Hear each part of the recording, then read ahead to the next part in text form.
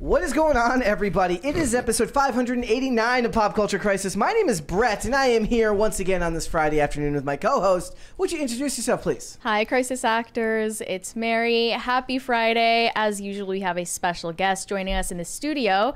It's G Prime 85. Hi. George Alexopoulos. Yes. He has a name, but... it's sort of like calling Alex Stein Prime Time 99. Yeah, like so I know because I was when you were on IRL and he had you as G Prime. I think you just didn't want to type out the whole name. You know, as Greek names go, mine's very easy. People call me Alex sometimes, but you know, call me whatever you want. Is harder to spell than Alexopoulos. Yeah. Yiannopoulos, yeah, Papadopoulos.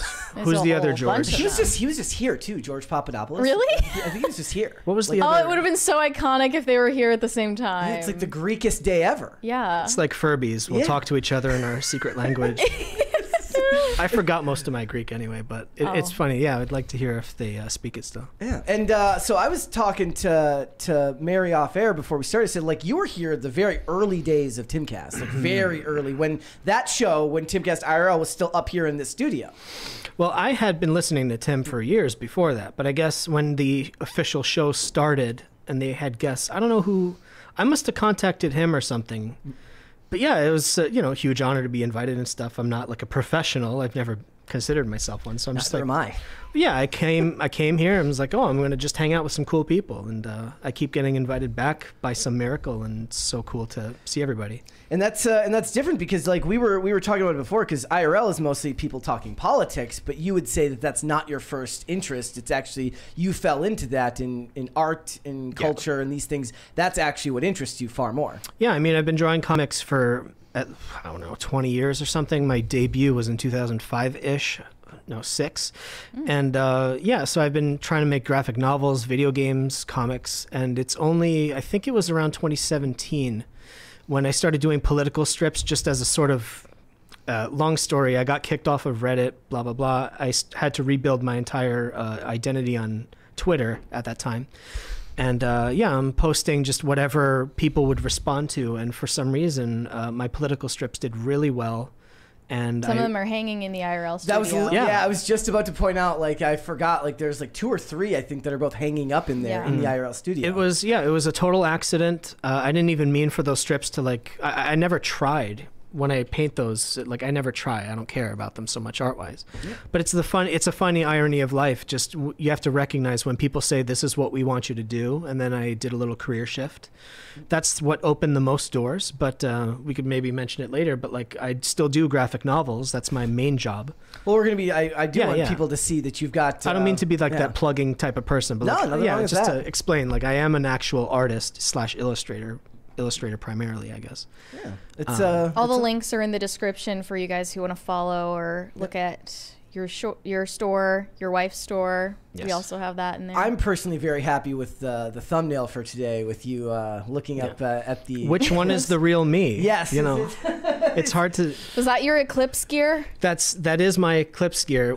Did it work? I can't see you, but okay. I did stare directly into the sun, Mary. It was amazing. I'm not looking at Mary when I say that. It was a Trump moment. Yeah.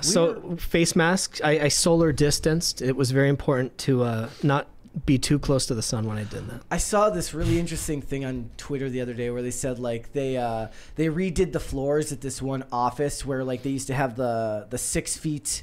Like the outlines of feet, and so now it looks like somebody was just beamed up to the sky because it's like faded, but it's still there. But no one had the nerve to take the stickers off the floor, and I was usually that person. By the way, we missed a $28 from Canada from Kyle Dixon. He said, "Have a great weekend, PCC."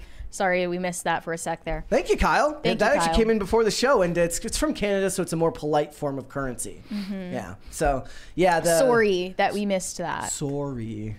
So what were you saying? Oh, I was going to say those foot outlines are like, it's a terrible, very dark joke, but like, you know how like Hiroshima, there were the shadow people and stuff? Yeah. It's horrible. This is where people social distanced.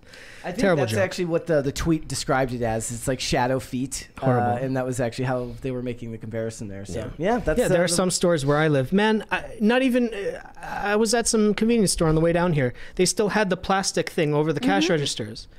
And then you would lean over to the side to give the money to the guy. It's like, it just becomes too much effort to take the plexiglass down at some point. I don't know. There's still maskers where I live. What it is like, okay, so like corporate put them up, right?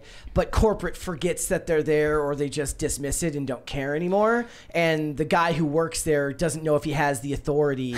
So it's like the smoke alarm meme. Yeah. You hear that beeping, and it's like, can someone change the battery for God's sakes? Right. I don't know if that's my purview. I did see, however, one the other day that was pointing out. They said, I think 5 Times August pointed as like when people put like the little sheet of rubber over the numbers on the credit card things. I said those were there before COVID because it was easier to clean because you can't like spray down a credit card machine because if the liquid gets inside the buttons, it will actually destroy it. So that wasn't actually a COVID thing. But those got so filthy. They still are. Yeah. Good times. Just replace it. Well, now isn't there another like bird flu or something going on now that they're talking about that's going to be a problem? There is. I was thinking that last night. I was like, I felt bad for ordering that barbecue chicken. Yeah. I was like, is that why he didn't eat the chicken? Because it was like bird flu chicken? No, I just don't eat barbecue chicken. I'm eating like my 5th slice this morning. I'm like, wait, am I going to get bird flu now?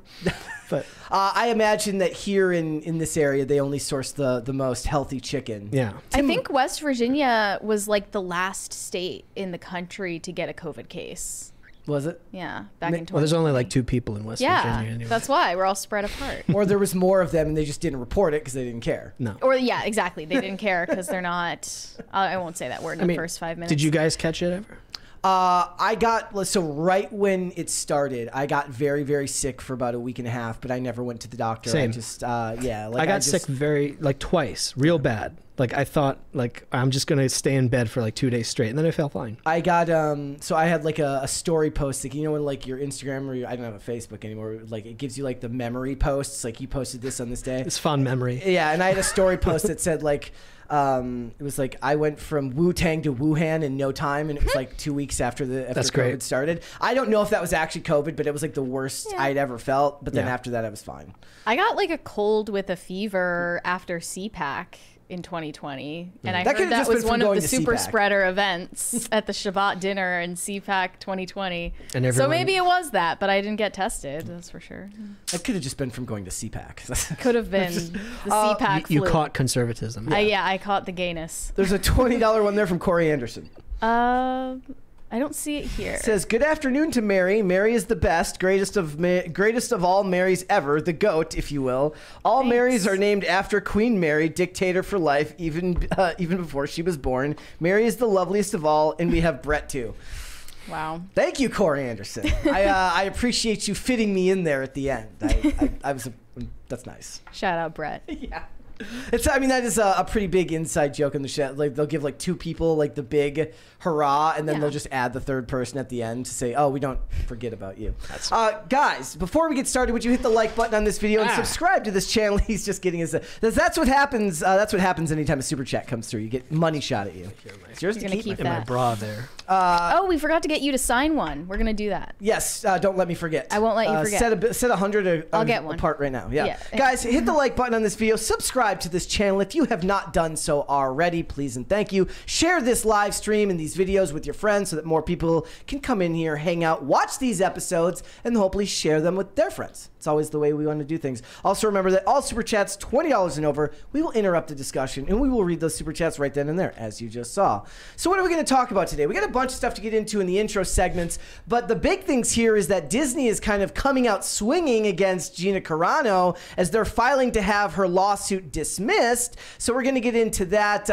There's just a weird discussion about legality versus morality that I think is really, really interesting, because we kind of got in the weeds when we were discussing it about right to work, all these types of things that have to do with the law. And then I'm like, that's not really our purview because we're not lawyers. It's more about, was it right to do it? So we're going to talk about that. We're also going to talk about J.K. Rowling, who is in the news again because she is still doing what she always does, which is sit by a roaring fire with a glass of wine tweeting about trans issues. So that's what I imagine. So when I imagine J.K. Rowling tweeting, I imagine her sitting like on like a $10,000 rug in like this huge mansion with vaulted ceilings. Bearskin rug with like just the biggest fireplace you've ever seen, as she just with her tweets. Scottish husband. Yeah. But she's talking about how an apology from the stars of the film is something that she doesn't think she could accept because of everything that's going on within the trans movement and how they have responded to it. So we're going to get into that. We're going to talk to you about video games. We're going to talk about art. We got all this other stuff. So if you guys are ready, we will just go ahead and get started. Mary, are you ready? Yes, let's go. You ready? My body is ready. Okay. Let's go ahead and do it. But is your soul ready? Is your soul ready for Rihanna Smurf? Rihanna as Smurfette. As Smurfette, yes. Specifically Smurfette. She's voicing Smurfette and creating original music for the new Smurfs movie. This isn't the first Smurfs movie, though. No, the first one was in 2017. I thought it was before that. Well, the first CGI one made for like box office success was in 2017, Smurfs The Lost Village, and in that one Demi Lovato was Smurfette. So they've officially race swapped Smurfette. They're gonna give her a darker shade of blue, obviously, and she's gonna have the Smurf pass. Are they gonna change her hair? Yes. They might give Smurfette cornrows. Yeah, that would be freaking. I say just lean into it. A Rasta beanie. Just do it. And yeah. But I looked into this because I know there's been some discourse about how the character of Smurfette is actually a sexist stereotype. Like Lola Bunny. Yeah. Look at the objectification. So Smurfette has a sexist backstory in which she is not a real Smurf. She was molded from clay by the wicked wizard Gargamel. He created her to lure in the Smurfs for the use of his spells. And the only female character was created for evil. So that is sexist. Aren't there stories? Maybe you can tell me. Aren't there stories about Greek gods being molded from fire and clay? There is a Greek myth in which what's his name? He makes a statue of a woman and loves it so much, and he prays that it becomes a real woman. Okay. So that was the first incel. The first incel. I feel like some of this was used for like wasn't some of that like mythology, maybe not that one specifically. Well, that's an Adam and Eve-ish situation. But used for like the Wonder Woman mythology for some of that stuff. Well, she's supposed to be Greek. Yeah. So, Adam and Eve were molded from clay. There you go. So Smurf. Well, Eve came from Adam, right? Yes. Yeah. Adam. Actually, if you think about it, then Adam is the first incel. Yeah. It's aimed right at me. No, here's the thing. I love it. People who've been on before said the money guns are like losing, because we've had them for so long. They say the money guns are losing their punch, but that one got you. Pop Culture Junkie said, in my continuing quest to learn all of the quirks of your channel, what is the deal with Let's Go? The Let's Go with question marks? Yes. We made a joke. It was you, right? Okay, I made a joke about Anne's Frank's hot dogs, and I say let's go all the time, but it didn't feel whether maybe a hearty let's go is what you say after an Anne Frank joke. So I said let's go. Yeah, that's Frank. And then we made it into merch. And the funny thing is, that's already been a skit. Somebody sent me that recently. There's already like an actual Anne's Frank's hot dog skit online. So they're kosher, I guess. Obviously. Like, I don't know if they got that from us or if it's just a coincidence, but somebody sent that to me. Yeah. Mm-hmm. How could she make hot dogs if she couldn't see or hear or speak, right? That's true. Also, I've been... Helen Keller. Right. No, that's... I saw like a meme the other day that said, like, of a car that had stickers that said Helen Keller wasn't real on the back of it. That's one of the favorite Gen Z conspiracy theories. That she was fake? Mm-hmm. I believe that. Helen Keller was fake news. Yeah. This episode's getting demonetized. We're gonna get context notes. We get context notes for anything Illuminati. Well, now since you mentioned Illuminati and climate change, we're gonna get both. Okay, I'll just throw out the next one: abortion. Yes, they're gonna go one right under the other. Oh, conversion therapy. We just said all of the buzzwords to get all the context. We got it out of the way. So Rihanna's doing this. I have no interest. I would rather see, like, they're doing the Garfield movie that comes out this year, which I'm actually kind of looks cute, right? Yeah. It's sweet. But I would rather they just went back to Alvin and the Chipmunks. I was, the target demo for the Alvin and the Chipmunks movie. I liked it. Of course you did. But who was the guy who played their sinister manager? Oh, I don't know. It's, I mean, how long has it been since that? It's the same guy that played I just remember Matthew Gray Gubler was in that movie, and Matthew Gray Gubler is a good actor. So. I hear Oprah is going to be Garfield. Oh yeah. Speaking of Rihanna. And Chris Pratt playing Garfield, and I just went through like another, like I go through the most random, I never go through the Twitter threads that actually help my job. Like the ones where you could read all the info on, like there's all sorts of Twitter threads going on about Gina Carano right now, right? That's not what I go through. I go through this one where they're talking about Chris Pratt losing weight is why he isn't funny anymore. They're like, he found God and lost weight, which is why he was only funny back in the day. Well, you were talking about Wonder Woman before. I've always said Carano should be the next Wonder Woman. She has always had the exact like attitude and physique. She radiates feminine energy. Yeah. And like that is Wonder Woman, not the skinny lady. I was looking at so we make our thumbnails beforehand, right? Yeah. And we took this still from The Mandalorian, and I think it's great. Like she has the long hair, she still looks feminine and pretty, but she's also very like, it makes sense for her to be like jacked and fight guys. I would believe that. Yeah. There's some other female actresses. Who's the one from she was on, somebody in the chat helped me. This is one of those days where I kind of take points off for myself when I can't remember. Katie Sackhoff, that's her name. I think Katie Sackhoff, I don't know if she necessarily has that same level of physical beauty or of in her face, but she's got a good physique, she's got a good size. I think she could have been good at that, but let me see. She's in MMA? No, Katie Sackhoff. She was in Longmire. She was in she's in like the new Star Wars. She looks skinny. She's not that skinny. She's actually pretty built. Oh, this lady. Nah, Gina would beat her up easily. Oh, so he says Katie got old. It is true. Katie Sackhoff's older now, so it wouldn't really work. So, but liked her a lot. They said they weren't gonna recast Cara Dune, right? No. They didn't say that? No, they said that. I just think that they're just going to let the character go. Okay. If anything, that's like, that becomes the Streisand effect if you bring it back up. Right. Like, just leave it be. Right. So, all right. So I just say, make Smurf. It's not for us. Who cares? Yeah. We'll wait and see. I want cornrows, though. There we go. We want Rasta Smurfette. Okay. All right. I want to mention this because, look, first notices of like movies in development are always dicey, but this is a very interesting one given the success of Mutant Mayhem last year, which was for kids. This is the announcement that they are, in fact, making an R-rated Teenage Mutant Ninja Turtles The Last Ronin adaptation. If you don't know what the last... Yes, live action adaptation. If you don't know what The Last Ronin is, it was a it was like a concept strip from like back in the day that they finally made into a comic in like 2020, in which it takes place in the future, and 3 of the 4 turtles and Splinter are dead, and 1 turtle is left to try and save New York City and save humanity from Shredder's son and elsewhere. So it's really, really a fantastic concept and would lend itself really, really well to a good live action adaptation if they allowed it to be as dark as it could. But just like I said with The Crow and with Blade, I don't think that those reboots will ever capture the magic of that kind of feel of those 80s and 90s properties, right? So I said, shoot it on film. Get Jim Henson's Creature Shop and allow it to be dirty, allow it to have a certain look of dinge that I just don't think that they would do for a Turtles movie now. No. I think it would look too polished. Correct. Well, this says Tyler Burton Smith, who co-wrote Boy Kills World, is going to write the script for this. I left that out because like this early on, a lot of times with this, like, remember when they were saying like they were listing all these people that were supposedly going to be part of the new Jurassic World movie, and they're like, this person's involved, and like a day later they've dropped out of the project. This person's involved, they've dropped out of the project. That movie looks really, really good, Boy Kills World, and if he does, that would be fantastic. So I don't know. Does this? Have you read the Last Ronin? I own it. I have not read it. I heard it was very good. Yeah.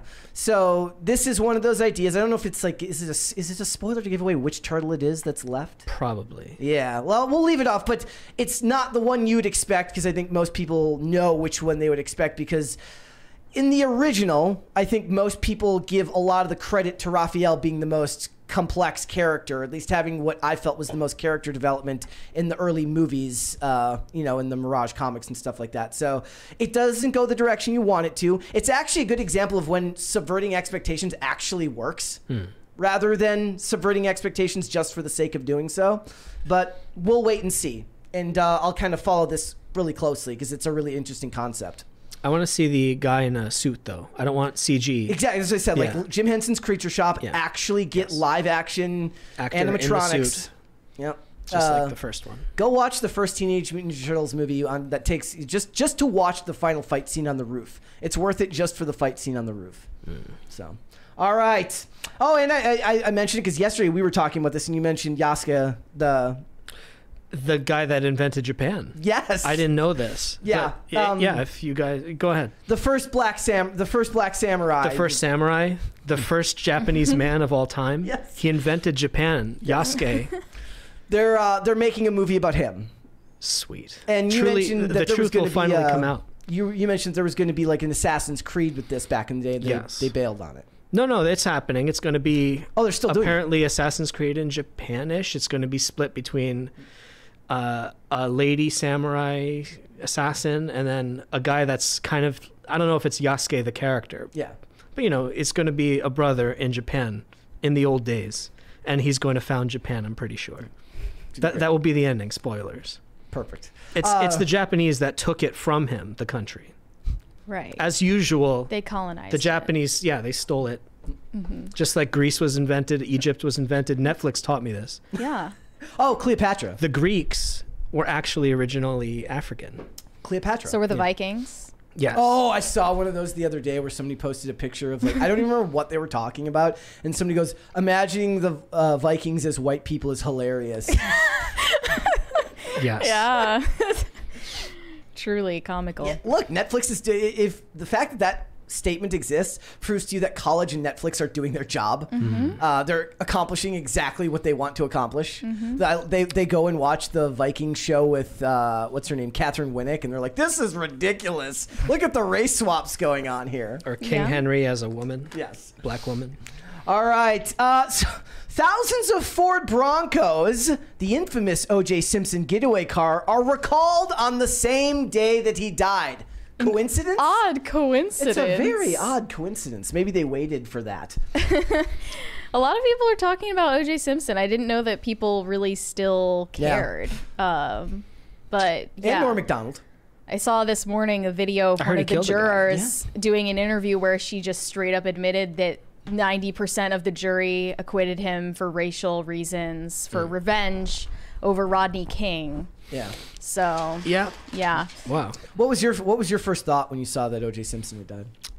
Well, I mean, he went to jail again years ago, right? Because he held up a pawn shop or something that had some trophy from him. So I was very surprised that if he didn't kill them, I mean, he's not a criminal. Why would he do something like that? Hold up a store? Yeah. That seems strange to me. Yeah, it's another odd coincidence. Technically, he was a criminal anyways, because I think he had domestic violence or did he? Or were they complaints but not convictions? Not sure. So, Well, there were no signs. Yeah. There were no red flags.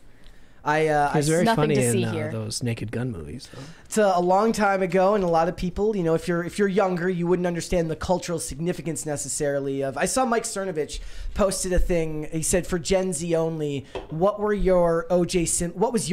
Simpson moment? Yeah. And what he meant by that was, it's kind of the same thing as like the where were you on this date moment. 9/11. 9/11. Like that's, and the funny thing is, I was talking about this with Olivia last night. I have two.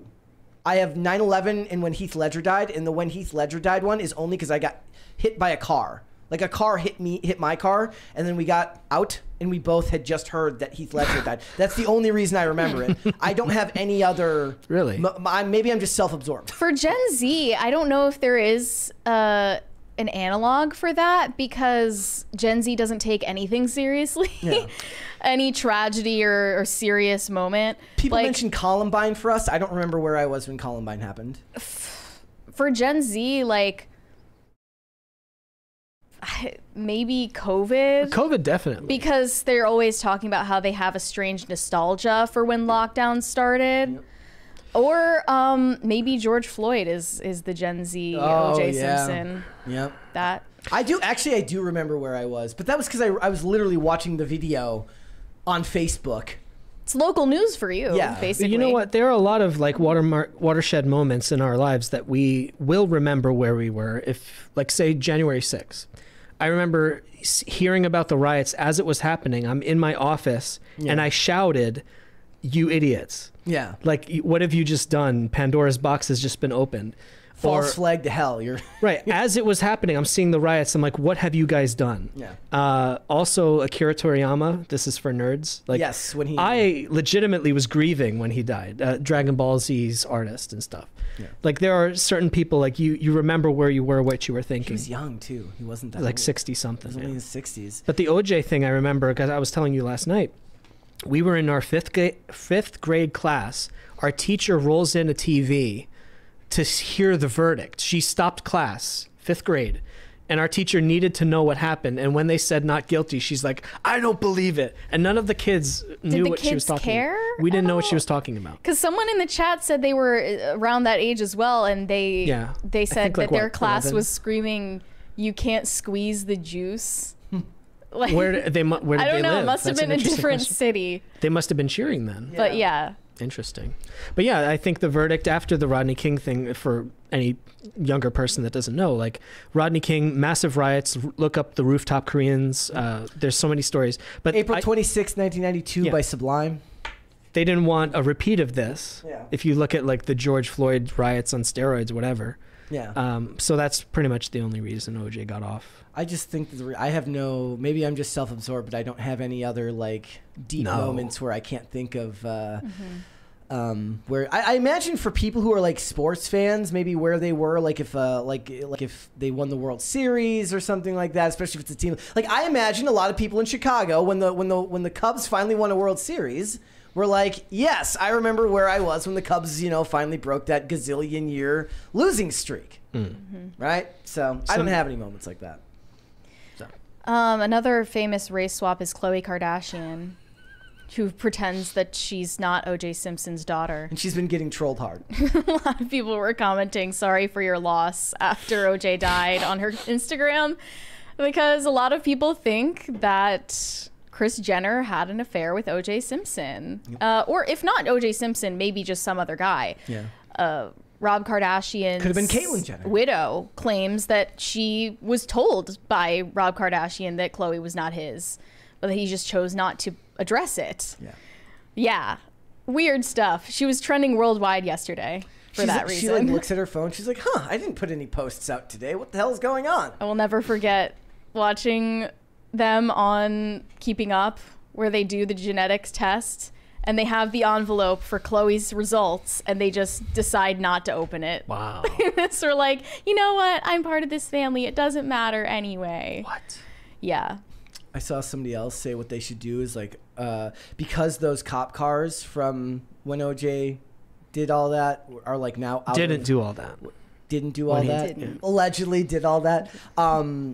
Are now out of use. They should get a bunch of them at auction in the white Bronco, and he should be brought to the funeral in a procession with all the cop cars following the white Bronco that has him in the back, all the way to the funeral home. Mm-hmm. That'd be sweet.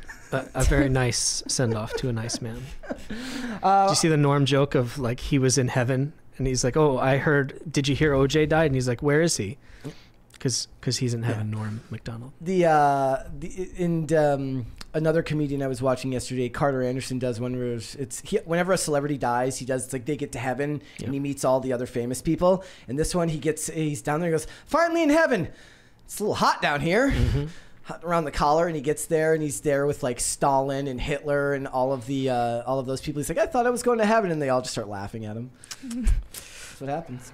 Yeah. All right. I wonder, like, I can't think of any other story that we've covered recently that will be. Do you think this is one of those ones where by the end of the year, this story will still be relevant? Like, they always do, like, what were the biggest stories of this year? I bet you OJ ends up being on that list. No. They were also talking about, in an election year, maybe not. No. But they were also talking about how he was, like, up until the moment he died, he's like 2 months ago was like his last video. He's like, I'm perfectly healthy. He definitely seemed like he was in good spirits. And he didn't seem as sickly as if he was going to die 2 months later. I guess prostate cancer sneaks up on you.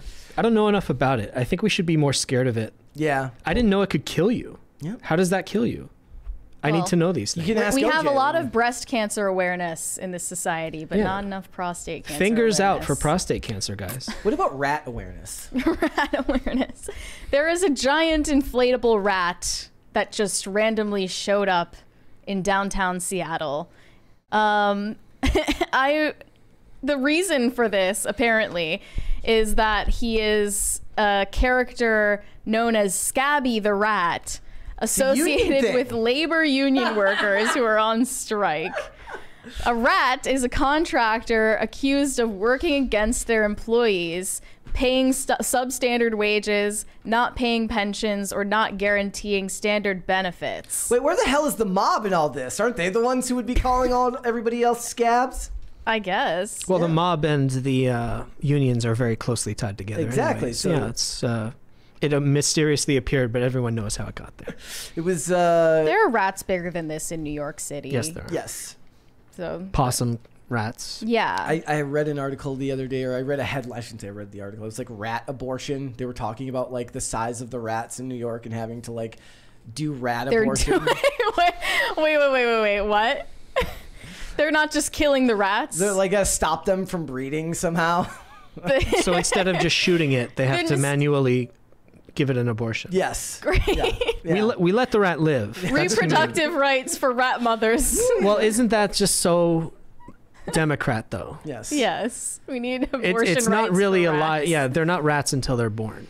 Yes. Eric Adams. Thanks, guys. Speaking of New York, yes. there is a movie about Trump coming out soon. With Sebastian Stan, the Winter Soldier, if you don't know, playing Trump. Do you think, okay, let's look at this picture. Do you think he looks like him at all? Yeah. Like, when it was first announced, we talked about the casting, and we thought it was a pretty good pick. I just didn't, we kind of left it on, they're going to depict him as a monster, regardless of what public perception was of him at the time. Yeah, read the description of the movie. It's like a... Yeah. It premiered at Cannes, and the biographical drama explores Trump's career as an aspiring real estate tycoon in New York City in the 70s and 80s. It's described as a mentor-protege narrative that documents the start of an American dynasty and tackles themes including power, corruption, and deception. It delves into the relationship between Trump and Roy Cohn, the New York City prosecutor, oft remembered for working with Senator Joseph McCarthy during the Second Red Scare. Its official logline reads, "The Apprentice is a dive into the underbelly of the American empire. It charts a young Donald Trump's ascent to power through a Faustian deal with the influential right-wing lawyer and political fixer Roy Cohn." I wonder who's going to play Giuliani in this. Satan. Maybe they just get Giuliani to do it himself and they de-age him. So they're only covering the 1970s and 80s Trump, not the 90s or 2000s? Why call it The Apprentice? I mean, I guess they said it's an Apprentice theme. I get it. That makes sense. It's a double entendre. It's the prequel to the next one. Yeah. I want to know who's playing his wives. That would be more interesting. They're gonna get like Sabrina Carpenter to play his first wife. I really do you think he could 2024 happens, he doesn't win the election, and he just goes, the hell with it, I'm bringing back The Apprentice.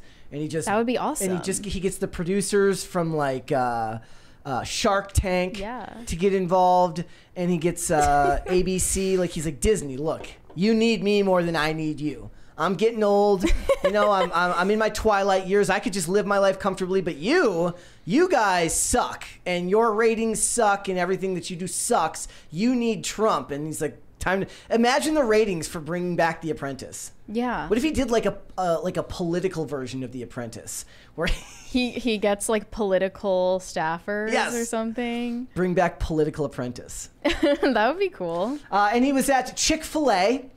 Yeah. Unfortunately, I wish this audio was louder. He had one of his infamous Trump moments. I wish this audio was louder, but it's so quintessential Trump. It's just the greatest thing ever. 30 milkshakes. 30 milkshakes. I wanted to take care of the customers. Business good. You're making a lot of money. You're getting rich, right? But they get paid by the hour. See, don't do that, okay? We know that. They know that, but it's... Stop talking about reality. Yes. You like each other, right? They love him. My favorite part was there were people who were like, people who hate his guts were like, I hate that he's this charismatic. Right? Like I hate that he can win people over. They can't resist him. So is Biden going to do this, though? He's going to go to like a Popeyes or something? Yes.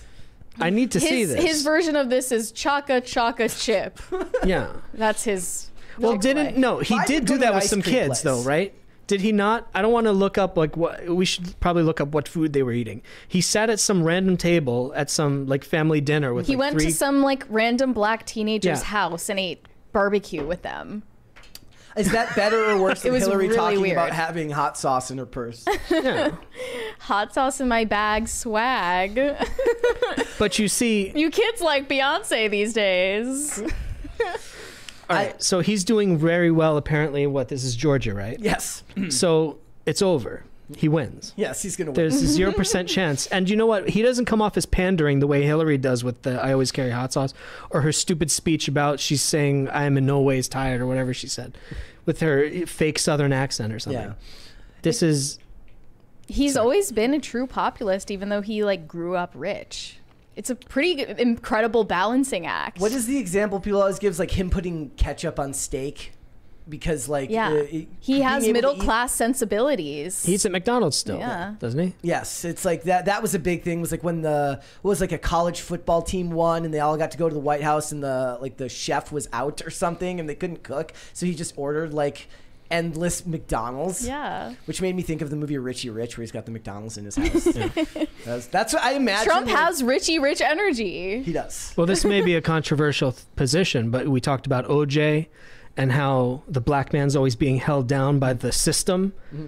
Trump is the blackest president we've ever had. Look what happened. He was in jail and stuff. He got grills, diamond teeth and everything. Wait. He came out stronger than before. I don't remember that. I don't remember a little tattoo right there of a teardrop. Okay. He's blacker than Barack Obama. I'm on record as saying we this. saw boops for Trump. Like that happened. It's just the way he talks. It's just you can't help but like the guy when you hear him talk. Even when he's... Can I curse? You can curse. Even when he's an asshole, you laugh because he's right. And that's New York energy. That's New Jersey energy. When we yell, that's how we talk to our friends. It's like, how you doing, motherfucker? Yeah. It's very like... it's friendly. I think people from other parts of the country don't like... It was like the first time I went to New York City and everybody that greets you, they don't say hi, they don't say hello, they say, who is this? To their friend. Look at this asshole. Yeah, like... What are you doing? Used to it. Yeah, it becomes it's hazing. They're testing for weakness. Yes, I love it, and he should just what he should do is Biden's promising like student loan debt forgiveness. I think it's milkshakes for everyone. Everybody in the country gets free milkshakes for life if they vote for him. Do you think that Margot Robbie could play Ivanka?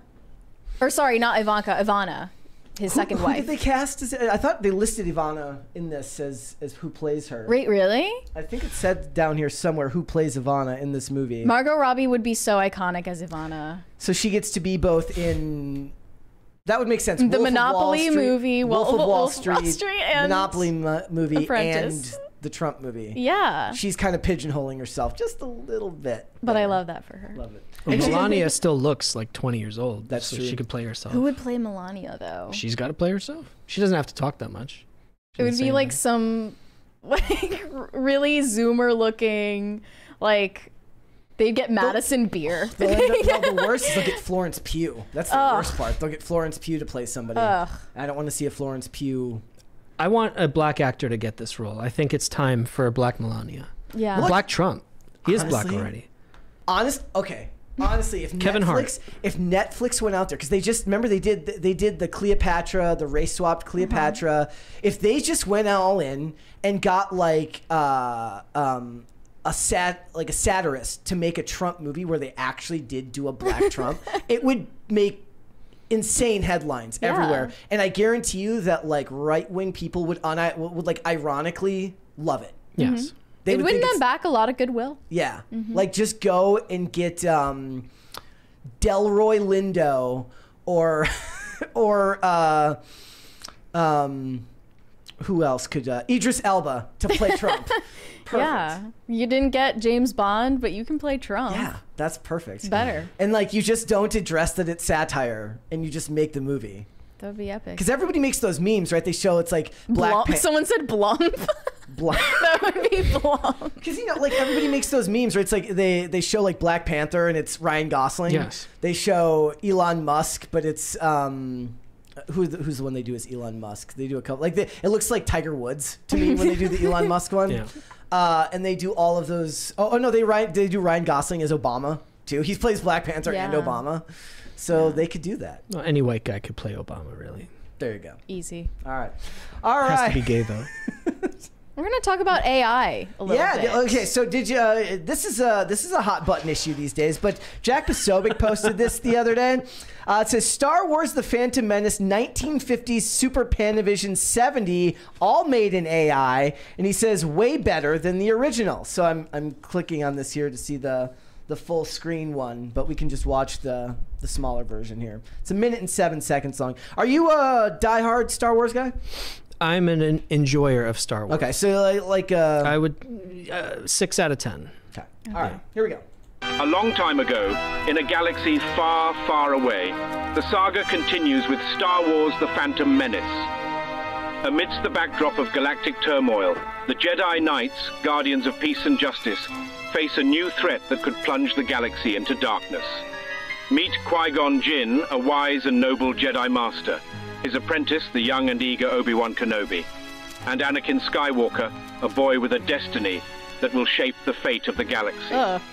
Don't like lurking AI in the Yoda. shadows is a sinister plot orchestrated by the Sith, led by the menacing Darth Maul, seeking to manipulate galactic events to their advantage.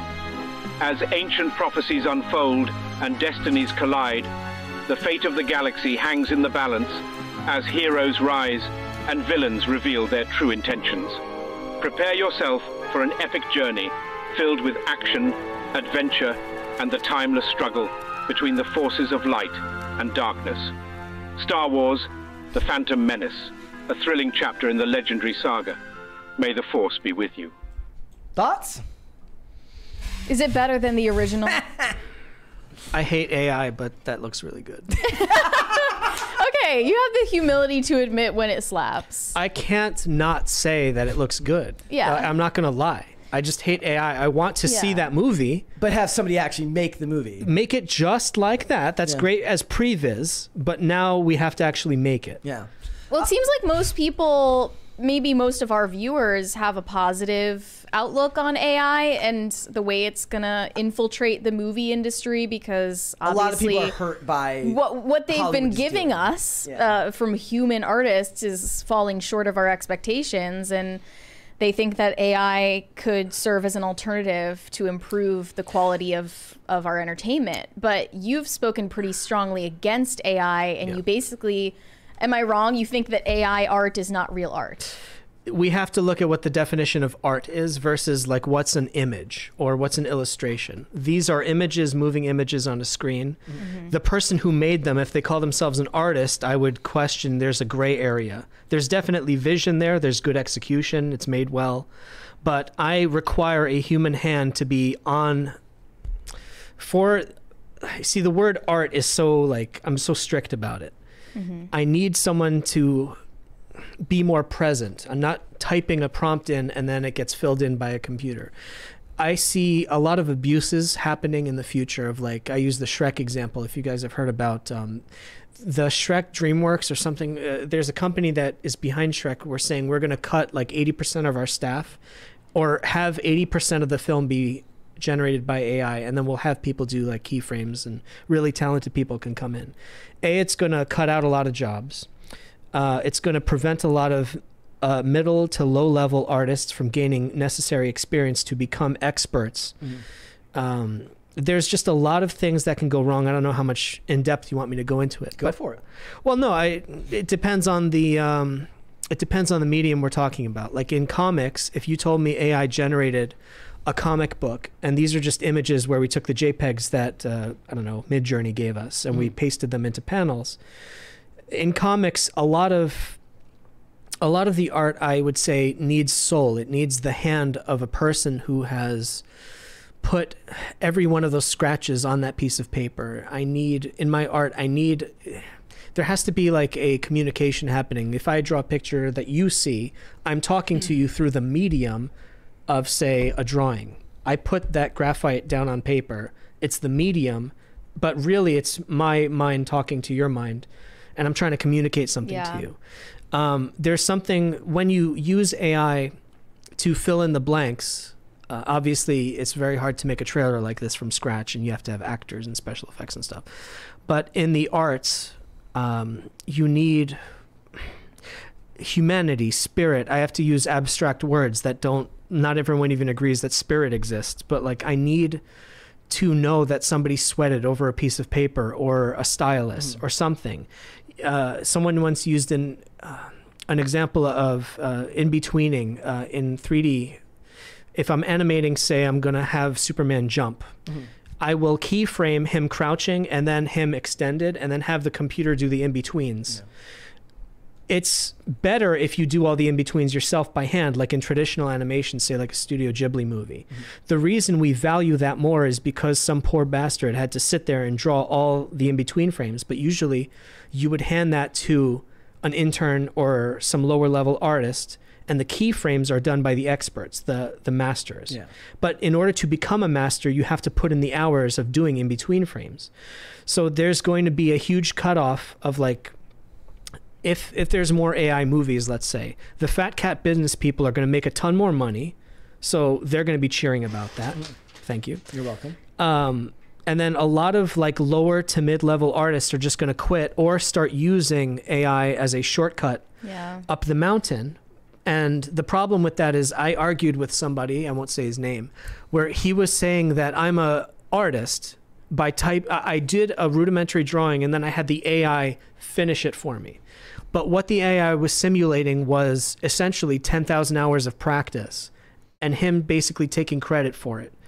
And I, someone who spent 20,000 hours, however many hours, learning to draw, am insulted by someone. Like if I'm climbing a mountain, if I'm hiking, and someone takes a helicopter up and says, I'm the same as you, I'm like, not even close, dude.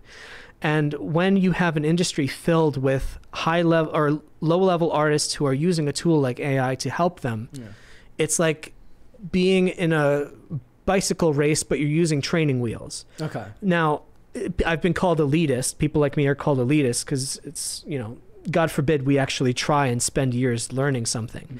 If you put a piece of paper in my hand, I have a sketchbook in my bag. I always carry it around. Yep. I can draw anything, anytime I want if someone prompts me to do it. But if someone uses AI, they cannot draw anything they want at any time. Now, in a medium like comics, where speed matters, you can't use AI and then just like, if I got Ghost of the Badlands here. If I'm talking too much, I'm sorry, but no, go for it.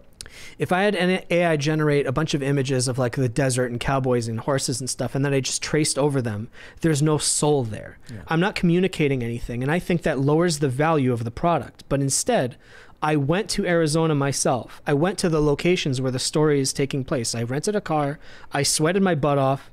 It was a pain in the butt, but I did it because I think the audience deserves and the art world deserves real art. And some people can complain that I'm using the word real art. This book, you know, represents like a year or a little less than a year of like really hard work, research. I'm really trying. And I think that makes it more intrinsically valuable than if I just had a computer generate a bunch of... Yeah. Like, I don't know if the end user cares. I think people would agree it makes it more intrinsically valuable, but they would say the one that has less intrinsic value still qualifies as art. And I think where most of the confusion stems and what you're referring to, it is that most Westerners, at least now, are undecided or completely against the idea that soul exists and has anything to do with human activity. It's really... So the output is the only thing that matters. But you're also referring to a valid concern that AI is going to make human artists less competent at what they do. It has many downsides. Speed, if you're a business person, it can seem like a good idea. Crisis party! Thank you. Hold, please. We danced during the crisis party. That was automated, so every $100 we get a crisis party. Thank you, guys. I see. We didn't just like, I didn't just like trigger that to hold everything off. Hope you remember your point. Yes. What was I saying? It's okay if you can't remember. My point to all this, though, is that at the corporate level, when we're talking Hollywood, when we're talking about big budget motion pictures, especially today, with the prevalence of things like these companies buying up IP without real love for the properties that they're owning, that what they're worried about now is get it done fast, get it done cheap. Not even cheap, because they're not making cheap. movies for cheap anymore. Definitely not cheap. Me and you were talking yesterday. I said the reason why the shows on the Sci-Fi Network were so likable is because it was clear they didn't have a lot of money. They said, we're just going to make it. We don't have a lot of money to do it, so we got to find soul elsewhere, whether it's in the character development or all these other things. But Hollywood isn't really looking for soul. They're looking to get it done and put it out there. There's a contract that has to be written between the creator and the audience. Like, I'll watch old Twilight Zone episodes and buy it because I understand there's a guy in a suit on the wing of an airplane and it looks pretty jank, but I believe it. Because I've agreed with the creators, it's called suspension of disbelief. I'm going to suspend my disbelief. I know I'm watching a TV show, but I'm going to pretend that it's real. Correct. Even though I see the Ninja Turtles and there's a guy in an animatronic suit, I'm going to pretend that it's real. But the closer you get to high fidelity, you end up with something called the uncanny valley. Have you heard of this? Yes. So the more real it looks, for anyone that doesn't know, the more unsettling it looks in your subconscious. So movies that look too good, you can still feel when it's just a little wrong. And AI can fill in that gap to a certain degree, but that's not where the magic of creativity comes from. I love the Impressionists as artists, but their paintings were slapped together very fast, and it's really just a bunch of colors. But because you fill in the blank with your imagination, we're going to put on our fun time hats. You now, as the audience, become a participant in the art, and that makes it more valuable to you. Yeah. If I'm just sitting there being spoon-fed entertainment, I have less chance of developing a bond with it. That's why a lot of the recent Star Wars movies, it's one of the reasons. Nobody cares about them because there's no soul to them, there's no pain. You can't feel, and I'm in that stupid abstract place with art, talking out of my butt. But you were also talking, you said you watched Rogue One the other day. You watched Rogue One? It seemed decent to me. It seemed like it really was made with creative intent, despite all the creative interference that happens from the business side of things. I think that's because Gareth Edwards is an actual artist and he cared. Yeah, right? He really cares, and you can tell. And then Kathleen Kennedy said, no, we can't have that happen again. Yeah. And then even I wanted to see the solo that those two guys made, the Lego movie guys, I forget their names, but I wanted to see their version of Solo because it seemed that they were really going to go for the comedy angle. They were going to do something really weird and fun, but then creative business interference always happens. The higher the budget, the more chefs there are in the kitchen. Yep. But that's why I like art made by small teams that really matters to them. There's so much more I could say, but go on. All right. Well, we also had that example of AI in Fallout 4. Yes. This is a completely different version of that, ladies and gentlemen. Somebody made this the other day. This goes with the gaming discussion that's going on right now. Yeah. So this guy says the flatness bothered him. He basically, if you're listening rather than watching, he edited Ella Purnell's character to wear skin-tight leggings and also changed her body proportions to give her a fat ass. Basically. She's working out down there. Yeah, and this angered a lot of people, but one person said, to be fair, modding Fallout to make characters look like this after release is a tradition as old as time. It's true. But others were really angry. One said Ella Purnell should be given legal authority to this guy. What? Another one said Fallout fans, when they realize real women don't look like their modded, hypersexualized Barbie doll maximum jiggle physics anime waifu Fallout 4 character. Cry hard. They can look like that. They can look like that. I don't know the game, so is that something that that's would in the be game? what the mods would look like, but not the original. I'm sorry, but that's what you see on the right there is no different than something you'll see on Instagram if you open Instagram right now. If you're a dude, right? So. But then I guess it's like, why not just open Instagram? Yeah. Well, they're intentionally. Not that I see stuff like that on my timeline. I'm just saying it exists. Right. I've heard stories. You've heard from many people. From many people, they tell me about this all the time. I've never looked. Yes. Everyone knows they're intentionally de-sexifying their traditional characters and upping the sexiness of traditionally overlooked types of characters. This is, do you want to go into the Stellar Blade conversation, or is it too early? No, go for it. Well, we were saying off air, like Stellar Blade is a game with a lot of people are angry, I guess, on the left because it's a traditionally sexy character or something, even though it's a scan of a real woman and it's worked on by female developers. They wanted to create a character that was visually appealing or whatever. And a lot of the lefties are complaining that this is objectification and all that stuff. But I see an obvious paradox because they praise Baldur's Gate 3, in which you can have sex, make your whole party naked and run around the whole game, the whole campaign naked. There's gay sex, straight sex, all kinds of weird stuff. You can have sex with a bear as a gay vampire, as I do in my daily life. And they don't mind that. They just want it to be like rainbow flavored, I guess. They don't want, like the Lara Croft example. Everybody says Lara Croft has been desexified over the years. I've never, who cares, Lara Croft. I think they're boring games anyway. But the idea of we're going to make a character that's visually appealing, I think is especially ironic because lady gamers, and some lady gamers checked me on this, lady gamers are jealous of sexy characters. Whereas if I play as a beefy Conan type of guy. Do you think it's lady gamers or lady game developers?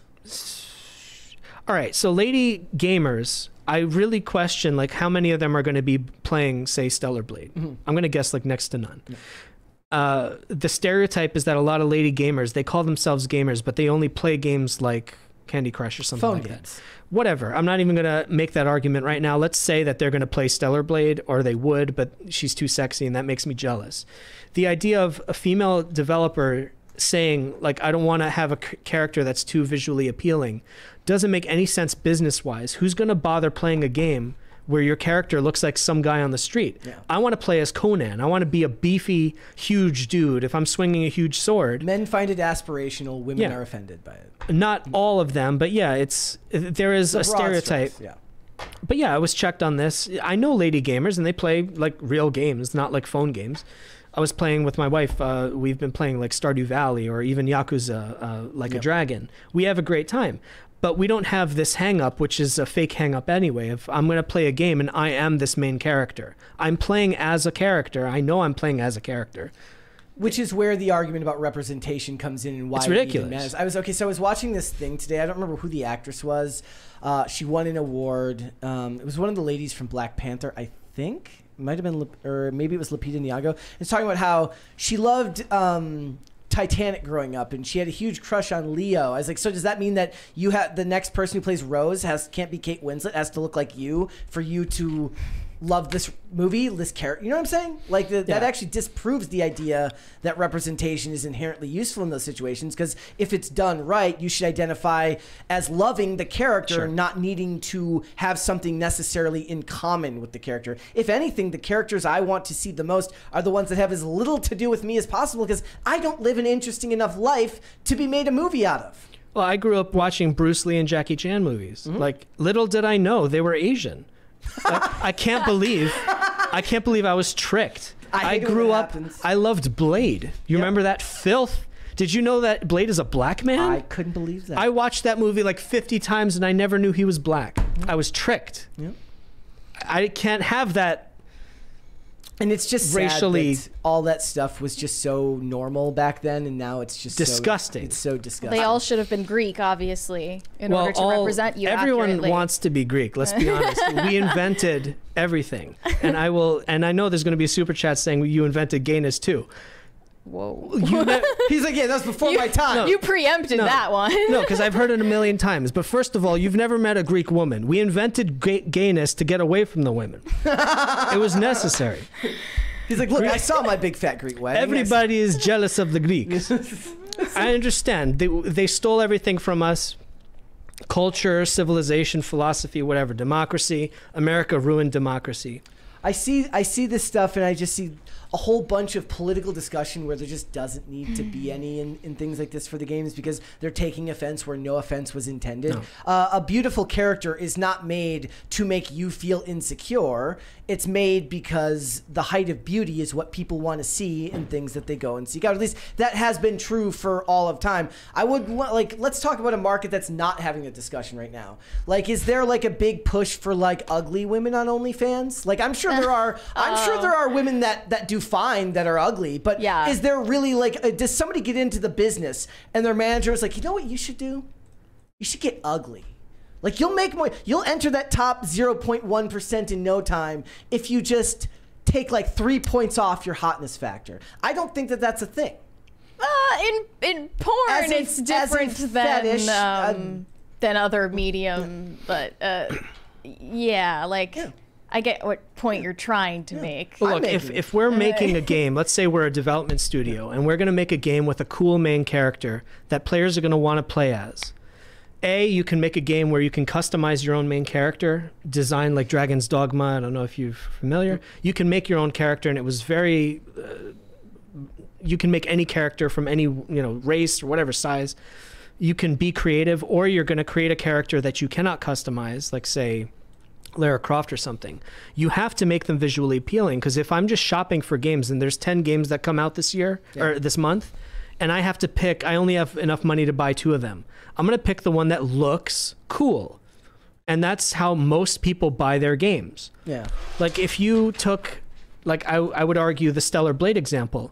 I would not play Stellar Blade. First of all, I'm not interested in, it's based on like Nier Automata, if you've ever heard of that, which I didn't like. But it's a genre that doesn't necessarily appeal to me. But if you took a game with a cool main character and it was a genre that I wasn't necessarily interested in, but I want to play as the character, maybe I'll try it out. Yeah. But if it's a cool game with a mid-looking character that I'm not interested in playing as. However, I saw a mod for Horizon Zero Dawn, a fat mod, where you could play as the redhead main character, and she was like 400 pounds, and I pissed myself laughing. And I said I would pay full price, unironically, if they made that game. I want to play as that character. And we're all going to have a good time. Nobody's judging. Like in GTA 3, you can eat a lot of hamburgers and make your character huge. That's awesome. Yeah. Do men want to, when they play video games, do they ever want to play characters that are hot chicks? Because that seems a little bit autogynephilic. Here's the thing now. I understand why you would say that. When I played WoW back in the day, I made a lady character because I said if I'm going to stare at someone's butt for 200 hours, it's going to be a woman. Now, that was the straightest decision I ever made, I would argue. I was not that main character, but I was controlling her because if we're talking about relationship advice, a man needs to control his woman, right? So I'm playing WoW. I need to control this woman. She needs to be hot, beautiful, paladin, action, and I'm like above her, like the puppet master. Go slay those goblins for me, woman. As an alpha male often does. Bring me a sandwich, woman. Yes? So autogynephilia, I can see why you would say that. I'm sure there are trans people who played female characters. I've played many games with female characters. I think it might be contributing to the trans phenomenon. Yeah, I did find myself wearing a dress while playing that character sometimes. He's like, but that was just a coincidence. Yeah. Just a coincidence. It was very arousing. You were still an alpha. Okay. I'm very alpha. Obviously. I'm so alpha, I will only be in a locker room sauna with other men. Of course. Taking photos. Well, you're not going to let women in your presence. No. That's they're beneath That's us, really women. Beta to do something like that. I don't even want to talk to women. I did watch the first episode of Fallout last night, just because you were trashing it. I was curious, and yeah, I was more bothered by... I didn't think I was trashing it. I thought I offered some reasonable criticisms. You offered reasonable criticism. Okay. Yes. Yeah. But, it wasn't good, in my opinion. I was more bothered, though, by that non-binary character that you were mentioning. That they just threw out there, where they teed up a place where there could have been a big old he, and they said they. Yeah, the character has they them pronouns. But when I point that out, I acknowledge that is something that somebody who lives in the political space will notice right away.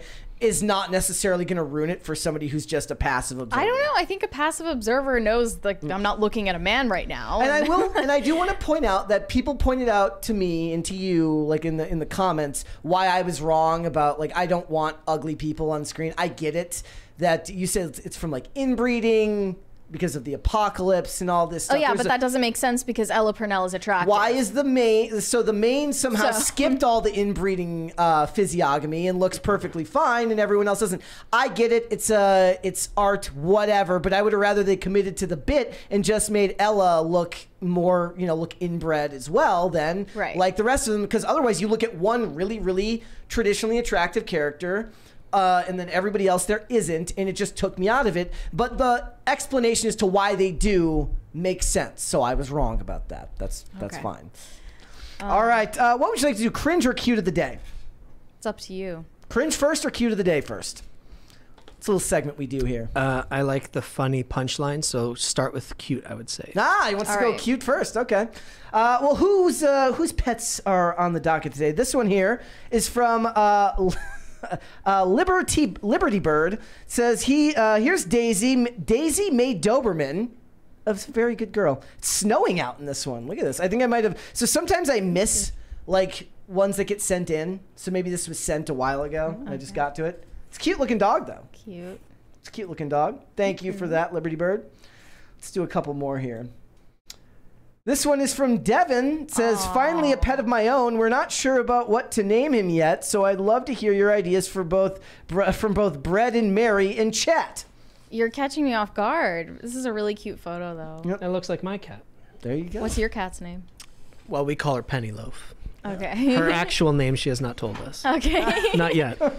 Yeah, I don't know if I have any ideas. We were talking about corgis and like wanting a corgi someday. It's like the only dog I would want, because it's not a little shit dog, but it's not like I'd prefer a bigger dog anyways, if not a corgi. They seem so full of themselves though. Yes. They know they're cute, so they got an attitude. I love that. I love that. That or a Shiba. I need golden. What was the other one? The chocolate lab. Or what is it, like the doodles husky. the doodles that can be like the labradoodles that can be mixed with anything. Like there's the Saint Bernadoodle. It's like a Saint Bernard. I need a dog that can at least defend the house a little bit. There you go. Corgis aren't going to fight somebody off. No, sadly it might be a distraction. When OJ comes for you need somebody to... No. Let's do one more here. OJ is just going to get the corgi. This is Lizzo. She used to be called Little Lissy, but things have changed. Oh, no. Little Lizzo. I love it. It's amazing. Well, Lizzo can get on the Real Lizzo's workout plan for that summer bod. There you go. That's fine. All right, let's do cringe of the day. Get her on the cat treadmill. Yep. All right, so this is from an account called Misandry Exists. First, there's a $20 one there. You got that? Dubby Nanners said, I loved Blade when I was a little kid, and I never once thought, oh, I'm not black, so I can't be Blade. I was still running around the backyard pretending to fight vampires and rewatching the climax where he's fighting Frosk. Here's the thing, too. That was awesome. You can watch Blade and you can watch The Matrix. Both will equally want you to make you want to buy a leather trench coat. Yes. Doesn't matter the race of the person who shows it to you. You can make the argument that Wesley Snipes kind of embodies a different type of cool than Neo. It's certainly a different type. I heard they wanted Will Smith for Neo. Yeah, that's true. And he turned it down and they gave it to Keanu. Yeah, Matrix would have totally failed, I'm sure. No, he was real hot. I'm just joking. He was huge at that time. He was hot at that time. He was really so Matrix came out in 99. So we're talking 3 years after Independence Day. Was Keanu really famous by then? He'd already done Point Break. Not super famous. No, yeah, Point Break wasn't like that big of a deal. No, that became a cult classic later because of the not Wayne's World. What's the Swayze of it all? Bill and Ted. Bill and Ted's Excellent Adventure and stuff like that. So he comes off of Independence Day in 96. Speed. You're talking Keanu. I'm going back to Will Smith. So, but you're right. Speed would have been the big one for him. But Independence Day in 96, Wild Wild West in 97. The hottest movie of all time. Amazing. Men in Black. Yeah. Well, yeah. And that, so he's on hot. that hot streak right there of movies that were all like the fact that Wild Wild West isn't looked on with more derision is a testament to how awesome he was at that time. Yeah. It's amazing. So. All right, let's watch this clip. It says, imagine if feminists really abided by their words and did what they say. If they truly put their money where their mouth is, with their amazing stupidity, they'd have gone extinct already. Well, this is from an account called Misandry Exists. So here we go. Would you rather be stuck in a forest with a man or bear? Bear. Men are scary. With a bear. What I've heard about bears, they don't always attack you, right? Unless you like fuck with them. So maybe a bear. It's literally a man interviewing her. Depends what man, but probably a bear. Oh, 100% a bear, which is like terrifying to say, but Definitely a bear. Some men are very scary out there. A bear. I would say a man. I love the hesitancy of the one who said man is actually worse than the people who said bear. She's like, yeah, maybe like a guy, I guess. Yeah. Well, I love the implication that like 100% of the time a man will attack you unprovoked. She's like, well, maybe some bears won't attack you, but a guy definitely will, right? I'm trying to think about this one. It's the world we live in. What's your answer? Yeah. Would you rather be in the woods with a woman or a bear? I don't want the woman. Well, the bear can't make me a sandwich. So they can turn you into a sandwich. The bear would make you a sandwich. The bear would make me a sandwich. The woman would make me a sandwich. I don't know. I'm a very desirable male. I'd be scared of the woman. I'm going to be honest. Sorry, we laughed a little too hard. Cougars, right? We've heard of cougars. Yes. Yeah. It's. So you would say bear? I don't know. What's going to have its way with you? Is the bear female? I have no interest in acknowledging these man on the street questions anyways, which are all bait fodder. So no, I give no answer. Probably. But they're not even speaking American. Like where are these women from? Maybe they don't know about men over there. That's true. That could be. Somebody should do a skit of this where they go and they talk to Wonder Woman. And they go to Themyscira and ask them, would you rather be stuck in the woods with a bear or MMA gym with a woman? Yes. I don't. So the conclusion of this is, it's just cringe of the What day. are they thinking? He's gonna see. Okay, here's the question: Is this supposed to be cutesy? Like, I think I'm funny. Yeah, men are stupid. There's a little bit of seriousness there. Yeah. So there's this movie Grizzly Man. I don't know if I think Werner Herzog was the director, and he filmed himself. There's a man, the Grizzly Man, filmed himself. He just lived amongst bears all the time for years, like a decade. And he was always like chilling with them and being nice to them. And at the end of the movie, I don't know if they showed it or not. I never saw it. He just got mauled. Mm. And I guess what I'm trying to say is a bear will eventually kill you. So maybe these ladies think they'll be safe. There are all those like accounts on Instagram where it's like just Russians who own bears. Yeah. And they hang out with their bear. They feed their bear. They like rent their bear out I heard for photo they shoots. like abuse the bears though to make them do TikToks. So that's sad. So, do I get to choose which bear? Do I get to choose the Russian bear, the Russian IG famous bear? If that's the bear, then yeah, I choose the bear. Instead of the woman. Yes. Okay, cool. Yeah. What if a gay man is in the woods coming after you? Would you rather be a gay... sick the bear on a gay man who's like on steroids and he wants it. Can you outrun him instead of the bear? He just had a shot of Anavar. And it's like, Predator. Get that or the cocaine bear. All right. Cocaine gay man. He wants it. Okay. But you know what? Can I say one? I'm sorry. At least the gay man will let you go afterwards. Maybe. Right? Maybe. Depends on... If you want to live with that trauma. The gay bear, that's a different story. So gay cocaine bear or gay meth bear... as opposed to gay... Bear as in hairy man. Okay. Oh. The bear or a bear? Look, I'll be honest, though. The bear is going to kill me, right? In this scenario. There's no question. The gay man, he's going to get his satisfaction, probably let me go because I did a good job, right? He's going to thank me. He might pay me. So actually, I might get out of that, with a few bucks and an OnlyFans. That's true. Like, I mean, maybe no dignity or well, no sense one of needs to safety, know. This is the woods. Okay, fair point. I mean, unless he goes and posts about it online. All right, if he's filming it for his OnlyFans, that's just not nice. Fair point. Okay, I'm choosing none of these. That's what I'm doing. I'm choosing none of these. You're just gonna shoot your... I'm choosing none of these. Okay, guys, let's move on. Let's get started. Mary, tell us... Yes. Oh, now that we are an hour and 14 minutes into the show, what's going on with Gina Carano? Disney has decided to double down on their decision to slander Gina Carano. As you guys know, Gina Carano is launching a lawsuit against Disney right now with the help of Elon Musk funding it because he offered to fund anyone's lawsuit for wrongful termination over things that they posted on the X platform. So that would include Gina Carano. So recently, Disney filed to dismiss this lawsuit in court. And they basically said they were within their rights to fire her because her views, her publicly espoused views, did not align with company values. There's a $20 one there from Dave Collins. Says, we can only hope they interviewed 100 women and those women were the only fools who answered bear. Otherwise, our society is doomed. That's how those interviews are worked. You'll also notice, like, when they do the most toxic of interviews of women and men talking about relationships, it's always at night, and they're always like coming out of a nightclub and this they're one drunk. was at least during the daytime. Yes. Disney says Gina Carano grotesquely trivialized the Holocaust, which is why they had, you know, perfect justification to fire her and also slander her on the way out. So this is a quote from their file for dismissal of the case.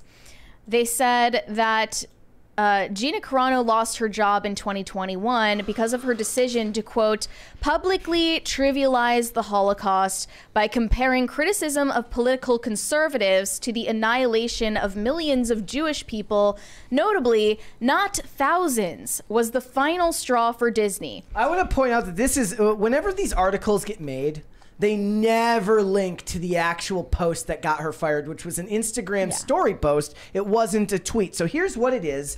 And this is from, what was it, 2021? This was something she reposted on her Instagram story in 2021.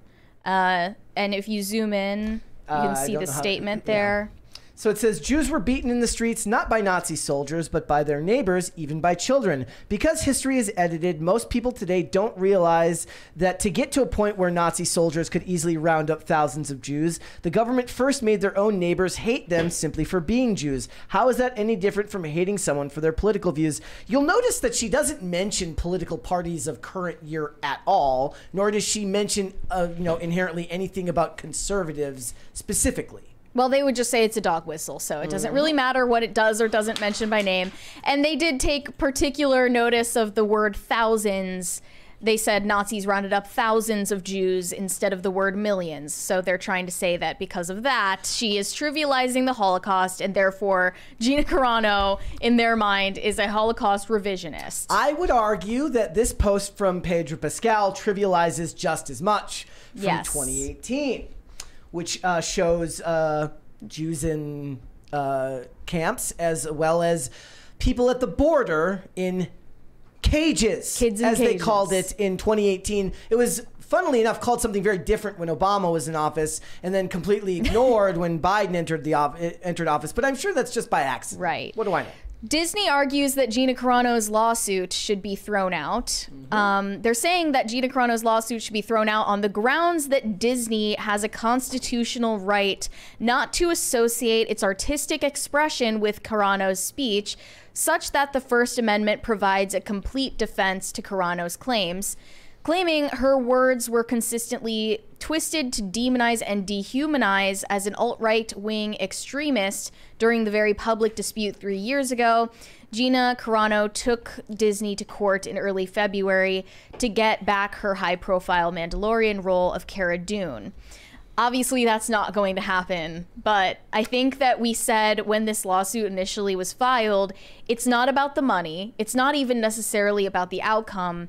It's about proving a point. It's like when Johnny Depp sued Amber Heard because not because he needs the money or whatever, not because he's trying to gold dig, but it's in order to prove to the public that he was unfairly maligned, right? Correct. So here's Disney's full filing. Carano's social media usage sunk to its nadir on February 10th, 2021. On that day, she reposted an Instagram post from user Warrior Priest Jim Podcast. The post read, as you said before, Disney had enough. The same day, Carano grotesquely trivialized the Holocaust as comparable to sharp political disagreements.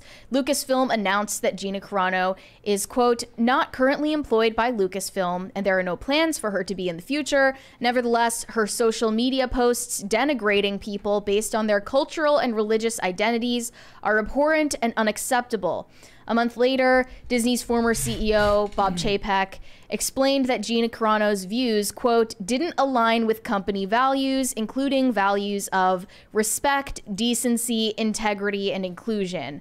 So basically they're saying without saying it that Pedro Pascal's extreme leftist views do align with company values. They're not really trying to hide the fact that they have a political bias. But as a private institution, they're legally allowed to. Yes. And I feel like the question here is, like, the question for the court, obviously, is, was it illegal for Disney to do what they did?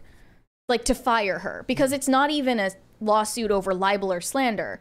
It's about wrongful termination. And honestly, I have no idea if what they did in firing her was illegal, but it was morally wrong, right? And a lot of people also blame Gina Carano for what happened to her, saying, you were working for Disney, you should have known what type of company you were dealing with at the time and known what you were getting into. But I think that her being so outspoken with these political beliefs of hers is proof enough that she had no idea what she was getting into and had no idea what kind of backlash she was about to face. Or at the very least, the fact that she was so surprised when it did happen. Yeah, like, maybe a lot of people aren't as plugged into the culture war as we are. And maybe she really had no idea that the backlash would be as swift and as harsh and ruthless. If that's true, I envy her at that time. Yeah. What really happened, and I'm guessing, but I'm pretty sure I'm right. There's two factions in the Star Wars development world. There's the Jon Favreau people and there's the Kathleen Kennedy people. Anyone that was close to Jon Favreau basically was told to shut up and sit down, and Kathleen Kennedy's going to take over. Carano and Favreau were very close. They were working very closely. Weren't they developing a Cara Dune series? Yeah, there was going to be a spin-off series. So Kathleen Kennedy needed her out of the picture no matter what the scenario. Like, she had to just find some excuse to get rid of Carano. I'm guessing, but I'm pretty sure this is the fact. Kennedy is a snake, a viper. She'll backstab anyone. She's a climber. She'll cut down anyone. And what's ironic is she's the most incompetent. Like, how do you ruin Star Wars? But she did it. Which is crazy because she's also considered one of the most successful producers of all time. She was boosted, man. There's no chance. Long before she was in charge. She was, somebody's intern. She's like, oh, I'm going to be nice. I'm going to get you the coffee, whatever. She's like, oh, yeah, Kathleen Kennedy. She seemed to have been talented when she was younger. I don't buy it.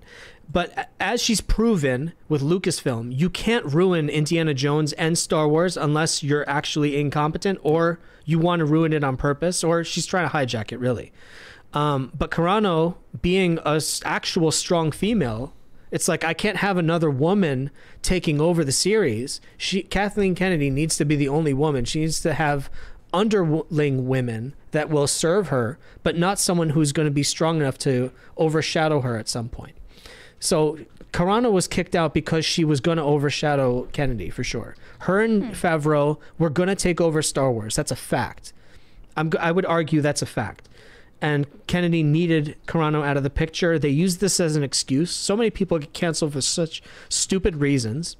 Kennedy was waiting for an opportunity, and they pretended, like a dog that just doesn't let go. I'm going to bite you, and I'm not going to let go. You're fired. That's an interesting read on it. There was actually. I haven't heard that before. I'm sure of it. I was just curious. So this is just the first thing that comes up on Google from Blackstone Law. Workers are protected from discrimination based on their political beliefs in California. Well, there you go. That was literally like a single-second Google search. Gina Carano has also issued a response to this headline from their file to dismiss.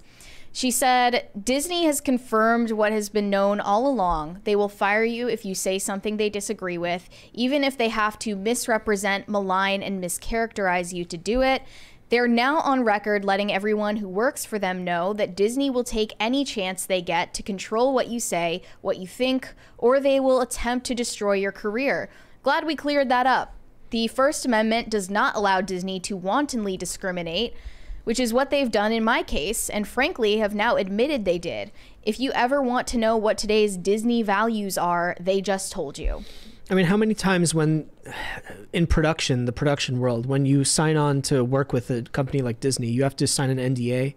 Not only that, but it's like, I'm not going to tweet certain things. They want to control everything about you because you are their brand. You're a mascot for them.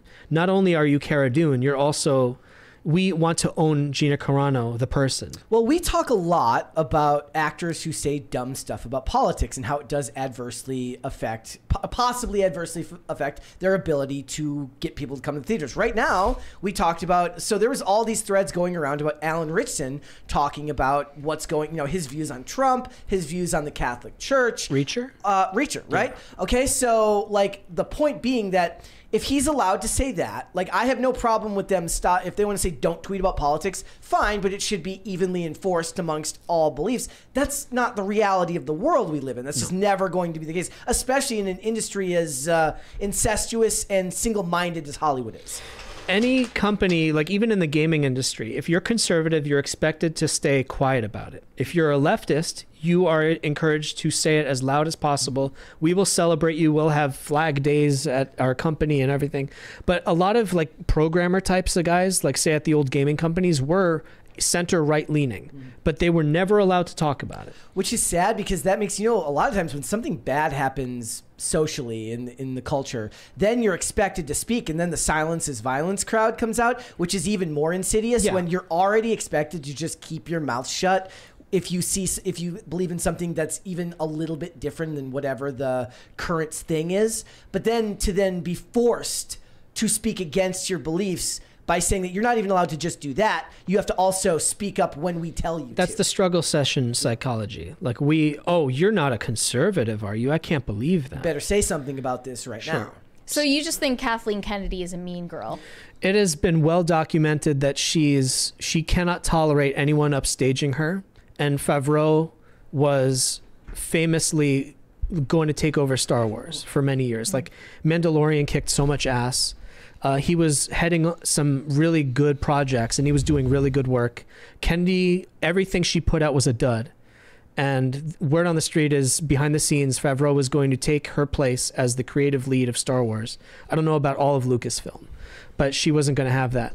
And so Favreau basically has been put on the naughty bench, hasn't been doing much as far as I know. The naughty bench, huh? But yeah, like he's been taken off of Star Wars. And he's doing like Lion King 2 or something. I don't know what he's doing. Oh, the Mufasa movie. The Mufasa prequel everyone wants, yeah. Okay, but that's a problem, okay? Nobody watched Simba's Pride or whatever that straight-to-DVD one was. Mufasa's Revenge or something. But like everyone knows, any Star Wars fan knows, the best Star Wars content was Favreau.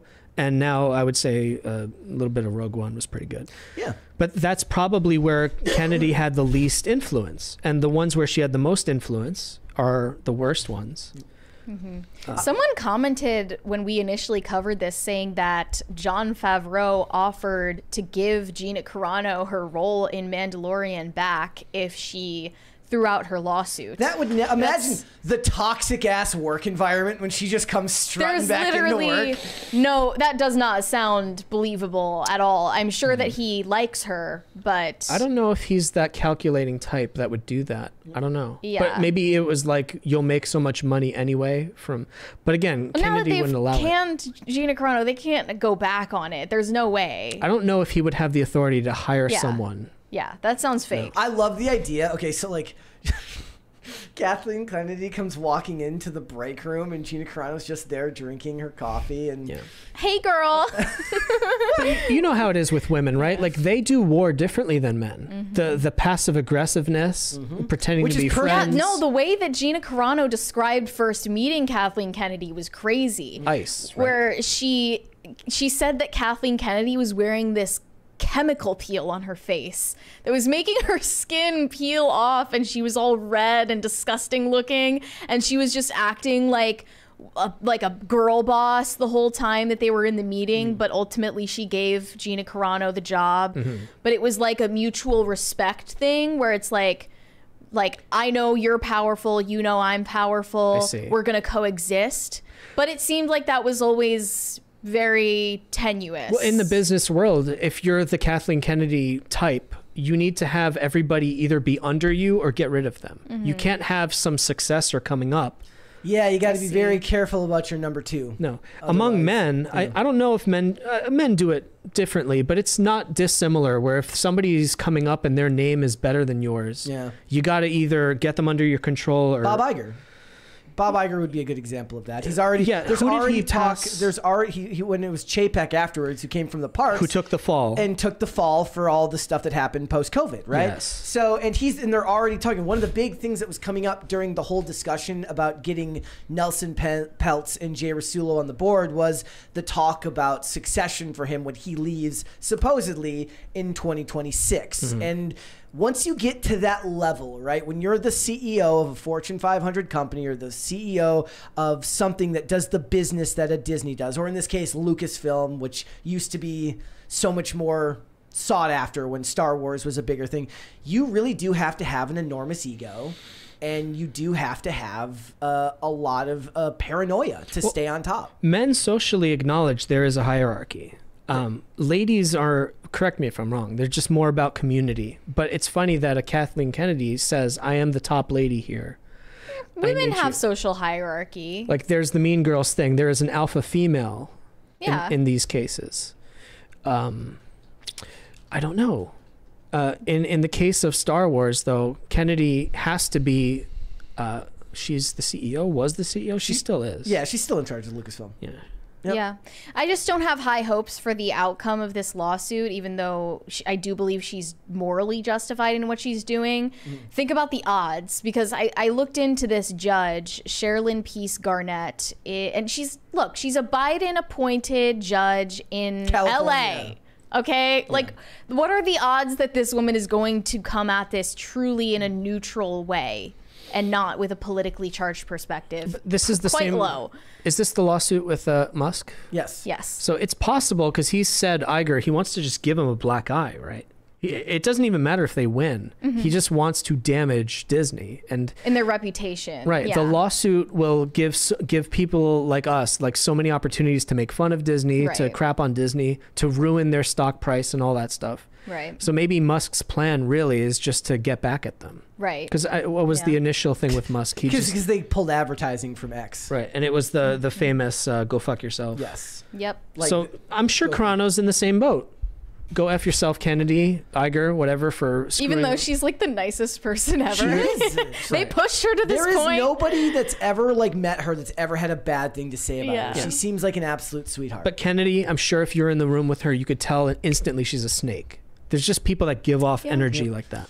And especially like when you think about Hollywood, which is an industry where it's all about getting ahead and it's all about working your way up. Not talent. Amazingly. Amazingly. Especially for something like The Boardroom, they would list all the movies that Kathleen Kennedy is famous for, all the things that she was successful doing, but all of the ones that actually made money were all before she was appointed head of Lucasfilm. It's all from when George was still around. Yeah. She was maybe an assistant to them. Yeah. She was there when it happened. And at the end of the day, for most of us, it doesn't matter because Disney's brand is so damaged that it's not like any of us associate Disney with anything positive anymore anyways. I doubt the investors even care about the content. They just want a return on their investments. I mean, I don't know. I mean, they were certainly able to. So when they did all their marketing, they did like a marketing push to keep out Peltz and Rasulo. So like, they should be looking at their stock price and looking at how much money these movies are making and say, look, I understand that these films are subsidized by the parks, that's where you make your money. Got a $20 from Broken Buddha. He said, tomorrow in all capitals around the U.S., Christians are asking for 1 million families to take a stand for our children against all the things the government is pushing from 1 p.m. to 3 p.m. So do I have to like literally stand? I didn't from hear 1 to 3? this. I can do that. Yeah. I can do that. Well, I mean, you're not a family. You're just a guy, but I can still stand. You can still come and... Fine, I won't help. To screw you guys. You have a family, though. So. I do have family.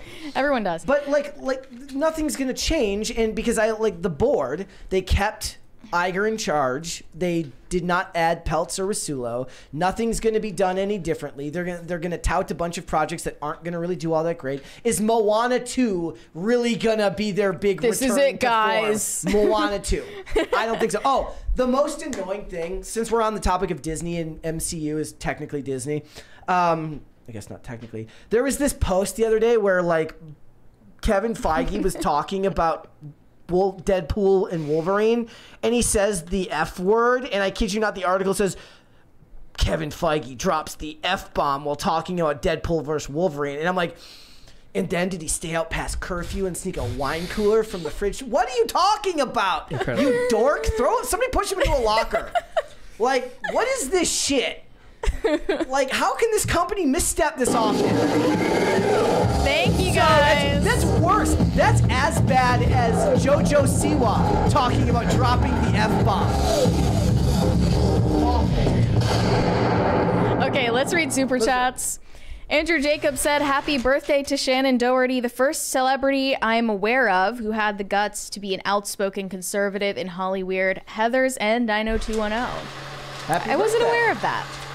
I always think of like Kevin Sorbo and Angie Harmon was an open conservative back in the day. Stacey Dash, post-Obama, was a conservative. I guess they're talking about times before that, right? And I guess like there would have been a time, 90210 years, for instance, where being a liberal or a conservative wouldn't have been the same discussion that it is now in Hollywood. Lower stakes. Because the people funding it were likely the conservatives back in the day. Kyle Dixon. Oh, no, you read that one. Shane H. Wilder said, happy Friday, Brett, Mary, and George. Mary, the lupus you requested is up. Not my best work, but I aim to please. 2 weeks till 600. We're getting there. That's crazy. I also watched, so I've been rewatching old episodes of the show Las Vegas, and there's like Dean Cain has like an 8-episode arc as like a billionaire who's like the ex-husband of one of the women on the show, and it's just funny watching him. The show is like basically like dad TV, but in the early 2000s, even dad TV could be degenerate, which I appreciate. And, you know, conservative Dean Cain, maybe his views have changed. Maybe he wasn't conservative back then, I don't know, but it's fun. Good stuff. Shane H. Wilder said, Brett in the chat saying he's a normie. You're ab-normie. I'm a normie.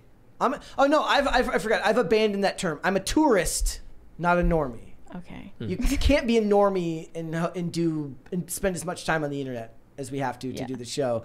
But I am a tourist. Glad you can admit that. Yes. First Last said, started watching Weeds last night. You're right. They've been subverting the culture forever. Dexter, on the other hand, promoting conservative values. Dexter? How would you describe that?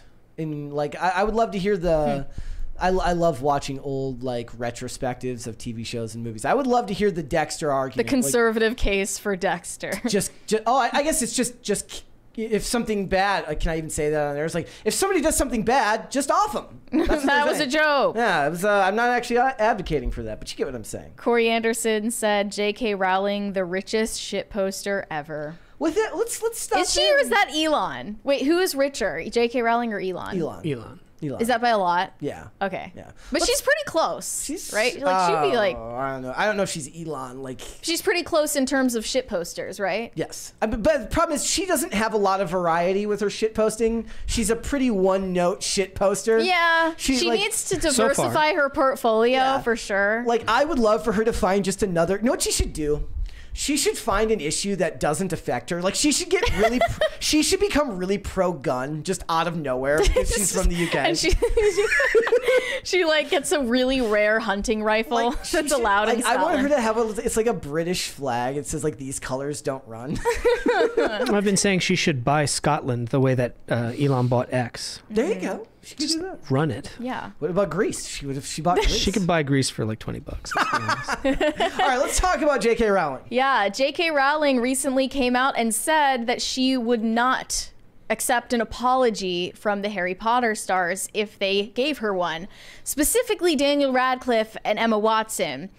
J.K. Rowling says she wouldn't forgive them for their trans stance, specifically the way that they threw her under the bus for being critical of this issue.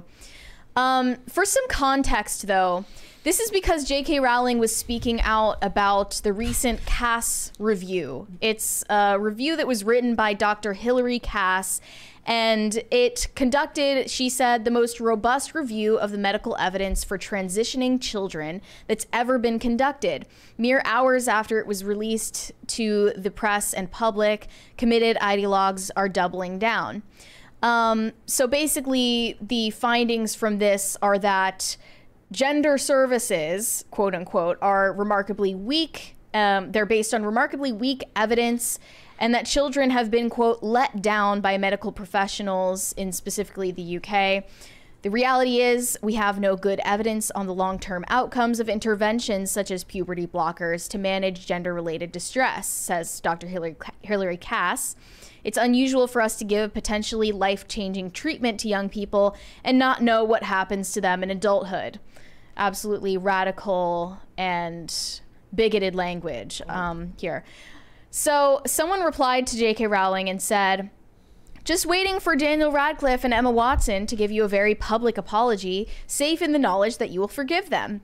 But J.K. Rowling responded to this person and said, "Not safe, I'm afraid. Celebs who cozied up to a movement intent on eroding women's hard-won rights and who used their platforms to cheer on the transitioning of minors can save their apologies for traumatized detransitioners and vulnerable women reliant on single-sex spaces." So this is causing a lot of backlash because obviously Daniel Radcliffe, he's associated with the Trevor Project. Correct. Emma Watson has also been super outspoken about like trans rights and virtue signaling in that regard. And Rupert Grint just bought an ice cream truck, and it's weird because I think like most of the Harry Potter cast at this point has been compelled to make a statement. Yeah. A lot of the older actors were just said she's allowed to. The older actors set the precedent to what it should have been, right? Except for the one who played Draco Malfoy, right? No, even that guy came out in support of her, right? Yeah, but in general, most of them said like, look, she's entitled to her opinion, and then would either obfuscate what they thought or said, I disagree with her, but what culture do we want to live in where nobody's allowed to have their opinions? And the older actors, you could make the argument that the older actors felt less pressure. They're farther along in their careers. Perhaps they've made more money. But do the young Harry Potter actors really need to make any more money? You're set for life. You're fine, right? So for them, it really was more about the social pressure. Yeah. But it did make me wonder, like, what do you think the response would be if someone like Daniel Radcliffe or Emma Watson apologized for throwing J.K. Rowling under the bus? Response from her? What would be the response from the general public, I guess? Like, worse now rather than if they'd done it earlier on. They've waited too long. It would be a huge story if either of them did that. Well, the left would jump on them and say, oh, so you support being able to say things that are essentially violence. But I do wonder, how would the movement that generally agrees with J.K. Rowling on this issue, how would they respond? Like, is it valid to basically say, you know, you were on the wrong side from the beginning, therefore we don't accept you now? Depends if they're sincere. But all they're saying is she can say whatever she wants, and they still hold their position. Because I would then say, all right, well, screw you anyway. How would it be from the people on J.K. Rowling's side? Well, I think that I'm noticing, like, I looked up more about what's going on in the conversation about this Cass review. And a lot of people who have been dogmatically pro-trans, and not just that, but pro-child transitioning interventions, they're sort of backing away from their previous claims and acting like they were lukewarm, you know, radical centrists on the issue the whole time. Funny, and gaslighting everybody now that the experts are starting to question their own motives. And I feel like if someone like these public figures in the entertainment industry did the same thing, would they get grace? Because they would be like, I didn't know at the time, like I was ignorant. Yeah, their position is because they're acting compassionate. They think it's the compassionate thing to do to allow kids to castrate themselves. They don't see it that way. It's, I'm going to hurt myself if I don't castrate myself. Therefore, let's pick the lesser of two evils. That's why psychologists will say, would you rather have a trans child or a blank child? You know what I mean? It's like a psychological trick that they do on parents. But for her, she's very much about women's rights. She always has been. And now it's when, say, like the stories about the locker rooms. You got a trans person in the women's locker room. Is this person a creep or not? Let's err on the side of caution and not let them into the women's locker room. Or women's sports, where women are working really hard. An athlete works 10, 15 years to be like a great athlete. And then here comes this mid-male athlete who says he's a woman. And we're going to let him just take the gold from the women. Yeah. J.K. Rowling, being a feminist first, would side with the ladies. She's not necessarily on, quote, our side. No, she's ideologically consistent to her own beliefs. Yeah, true. She's being as intellectually honest as she can be from the flawed perspective that she has as a quite radical feminist. She has a very safe stance on it too, because she says, like, I'm perfectly willing to ally myself with trans people who are generally on the side of like opposing the flagrant excesses of this ideology, right? Oh, but instead of just criticizing it from the point of view that, you know, it's ridiculous to think that someone can change their sex.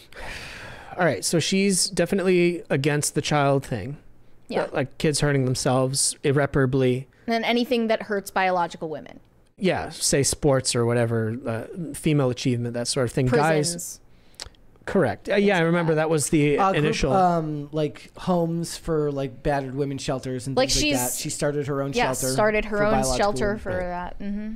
So she's fairly consistent. Yeah, you're right. Yeah. So it's not like she's now suddenly far right. Now in Scotland, the whole government and all their entertainment is like super left-leaning anyway. So now she's being considered, or no, she wrote as Robert Galbraith. One of her recent detective books wasn't the villain trans or something? Yeah. I didn't get to that book yet, but yeah, I remember she caught a lot of flack for that one, and now this is like it was about like a writer, like it looked like a self-insert. Yes. Yeah. It'd be funny if she rewrote Harry Potter and made all of the Quidditch players men. Well, I have a slight theory where like she didn't initiate all this trans stuff, but like if Riley Gaines had magic on her side, then everything would be fine. Yeah, if she had taken polyjuice potion, right, you turn into a lady. Yeah. But that's what I think that and Avatar I think kicked off this whole trans stuff. Do you remember it was not a thing? Avatar? You remember? I think Avatar was 2008ish. Well, there's also like you know. You mean the blue people, right? Yeah, you could change your body. You think that? It it put fuel on the fire because before the trans movement was a huge thing. Correct me if I'm wrong with my dates. When did Avatar 2 come out? Avatar 1? 2009. 9. Yeah. So I remember everybody was talking about trans stuff and all that right after the crash. So 2008-9, Avatar comes out with this idea of you can change your body, and it popularized it. It was already there, but the idea of I want to. My soul is different from how I'm presenting myself. What if I could change, if I could project my body into another body and look like my real self, like I look on the inside? I remember, now I'm getting into nerd territory, but Matrix 1 had a character named Switch. Yep. They originally wrote this character to be trans. So it's a woman in the Matrix, but when they come out of the Matrix, it's a man. So my internal self is a woman, therefore in the Matrix, I'm a woman. So they've been trying to push the idea, but it never caught fire. I might theorize, I don't have proof, but maybe around the time of when, coincidence, 2008-ish, 9-ish. Yeah. One could also say it was an op to get people's minds off of the housing crisis / crash thing. I love all the memes. It's like me being stuck, me being in 3rd grade when I should have been buying a house in 2008. Right. Was the character switch and self-insert for the Wachowski? They hadn't transitioned yet. But that's an interesting point, Sisters, right? Yes, because they had been thinking about that for a long time. Huh. They were the Wachowski brothers at that time. Yeah, the first one. I think they started transitioning. Theory. They vanished. They were not in any of the special features in movies 2 and 3. They had started transitioning. I don't know if they fully transitioned, but by the time they did like Speed Racer, I want to say. Imagine like everybody who hates J.K. Rowling that loves Harry Potter, every time they read about transfiguration, they're just like, ugh, I hate that word now. Well, you remember when, I don't know if you're a Harry Potter nerd, when she said that Dumbledore was gay, there was that massive, like, people were burning books and stuff. I think it was around the time book 7 came out. She was doing a signing. A girl asked her, was Dumbledore ever in love? And then she said Dumbledore was gay, and everyone flipped. Yeah. So what was that? What year was it was kind of cringe and unnecessary. And then when she did that. It became less about that and became more about the fact that it wasn't actually written in the books, and it became a bunch of revisionist history that wasn't. That's what some people say. Yeah. She can kind of just say that about any character she wrote. She could say every character in Harry Potter was gay. You just didn't know it. They were in the closet. Yeah. Before that, I had never heard anything about her and the culture, being involved in culture war, stuff like that. Having to do with... She started out on the wrong side. But maybe she was always like that. Like, I don't see anything wrong with having a gay Dumbledore, let's say, but you have to have put more hints. it can't just be that he's flamboyant sometimes. Then again, he did invite Harry to his room a lot. There was a lot, you know, they spent a lot of time alone. That wasn't healthy. There was that scene. I can't do this joke. I'm not going to do that joke. No, tell it. No. Go ahead. Though, I mean, that's not what Dumbledore should be yelled at for. It's the fact that he continually sent Harry home to an abusive family every summer. You know, all because he didn't want him to get an ego. He's like, so as to not give you an ego, I'm going to send you home to your hateful and dismissive relatives rather than having you adopted by like any number of thousands of wizarding families that would gladly take you in. The magic that Harry's mom put on him required him to go home, if I recall. As according to book 7. What she did with because they're related. The magic of love. Yes. You know the funniest comeback that these people say to J.K. Rowling is that you look trans. As they're trying to advocate for trans people, they use the word trans as an insult for a biological woman. It's like that Lizzo thing where if you walk up to a woman and say you look like Lizzo, they get insulted. Exactly. But you look trans. You say that to a woman, they'll get insulted. But that means you're beautiful. That you're stunning and brave. It means you're stunning and brave, obviously. Yeah. Is there a Lizzo in Harry Potter that they could call someone? Like Hermione? There's a Lizzo in Rings of Power. Yes, there is. Okay, let's go to Super Chats. Sovereign Citizen said, I'm traveling. Yeah. Okay, well, safe travels. Corey Anderson said, how would one... Okay, I'm not going to say that. Shane H. Wilder said, the someone who sent the let's go would be me. You know I can't let you live that down. I've memed it to heck. As you should. Live it down. I mean, that was the highlight of my career. Are you kidding me? Yeah. Corey Anderson said, the TMNT movie better have Corey Feldman in it. It better have Sam Rockwell in it, who was in the original 1990 Teenage Mutant Ninja Turtles. The ninja from Pop Culture Planet said, hello, Earthlings. David Cross is the monk's manager. By the way, Spock is a space ninja. Change my mind. Also, Dredd is a solid film. If you're talking the 2012 Dredd, yes, it is. And everyone should watch that movie. I saw part of it. Under 2 hours. Any movie that it's like an hour and 47 minutes. I saw that. I'm like, let's freaking go. Wasn't it independently funded too? Yes, it was. Or it's maybe I'll look it up here. What does? I wonder how much Carl Urban got paid to do that movie. Corey Anderson said Florence ugly boobs pew can be Marla Maples. There you go. Hey, that's not fair. Like Marla Maples was kind of bad. Well, let's do one more and then we'll come back. Finish up. He also said Billy D. Williams or Cat Williams as Trump. Yes. Billy D. Williams would totally do it. Billy D. Williams would be he's a little he could play old Trump. Tophone Man said Mary had a little lamb. What happened to it? Did she treat it like a shopping cart? LMAO. Don't do that. Oh, so yesterday, whenever I was at the store last, I saw just a car I came out and the car just had a cart just stuck. The wind has been crazy lately. Oh, I felt bad for them. Yeah. I felt bad for them. But then I didn't want to go and remove it because I didn't want it to seem like I let my cart go and. You didn't want to be the culprit. I didn't want to be, they say sometimes somebody really does just get found standing over a dead body. I didn't want to be the guy who was like, hey, what are you doing next to my car? Did you just hit me with your cart? It's not going to be me. So that's not going to be me. All right, let's hold off and let's come back after the fact. Let's talk about you and what's going on with you. Oh, what projects are in the works? Well, bless you guys for asking. I'm just finishing up illustrating a book called Ghost of the Badlands, which I have a hardcover edition here. Written by the very talented Razorfist. Over to the right, to your that way. Yep, perfect. Beautiful. This is the hardcover, 160-something pages. I was going to ask how, because I was looking through it last night and it's dense. The edition, that's the softcover edition. I think it's 120-ish pages. I've been working on it for 11 months, something like that. I still remember when the initial funding for that project started. Yeah, that was last April, May. Got funded in May. I went to Arizona in June, and then I started full-time production when I got back in late June. So it's been, it's April now, 10 months, let's say. I'm coloring the book now, so there will be a colorized edition. How did you guys connect to start working on that?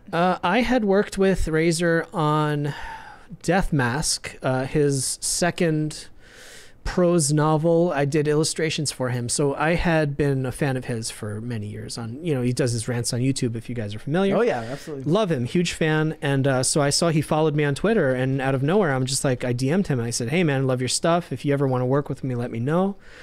So I illustrated a bunch of illustrations for Death Mask, and then I was looking to do my next project about a year ago. I just finished a children's story called Goofberry Pie. There's a copy somewhere in this house.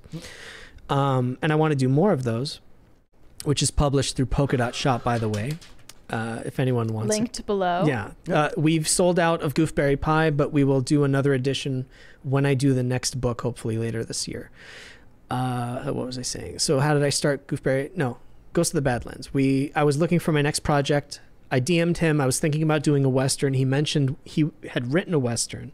I know he's talked in his videos that it's a genre that he feels is underserved nowadays. Yeah. So since I was looking for my next project, I'm like, do you have anyone that you're working with for illustrating? Yada yada. I said, let's do an Indiegogo campaign.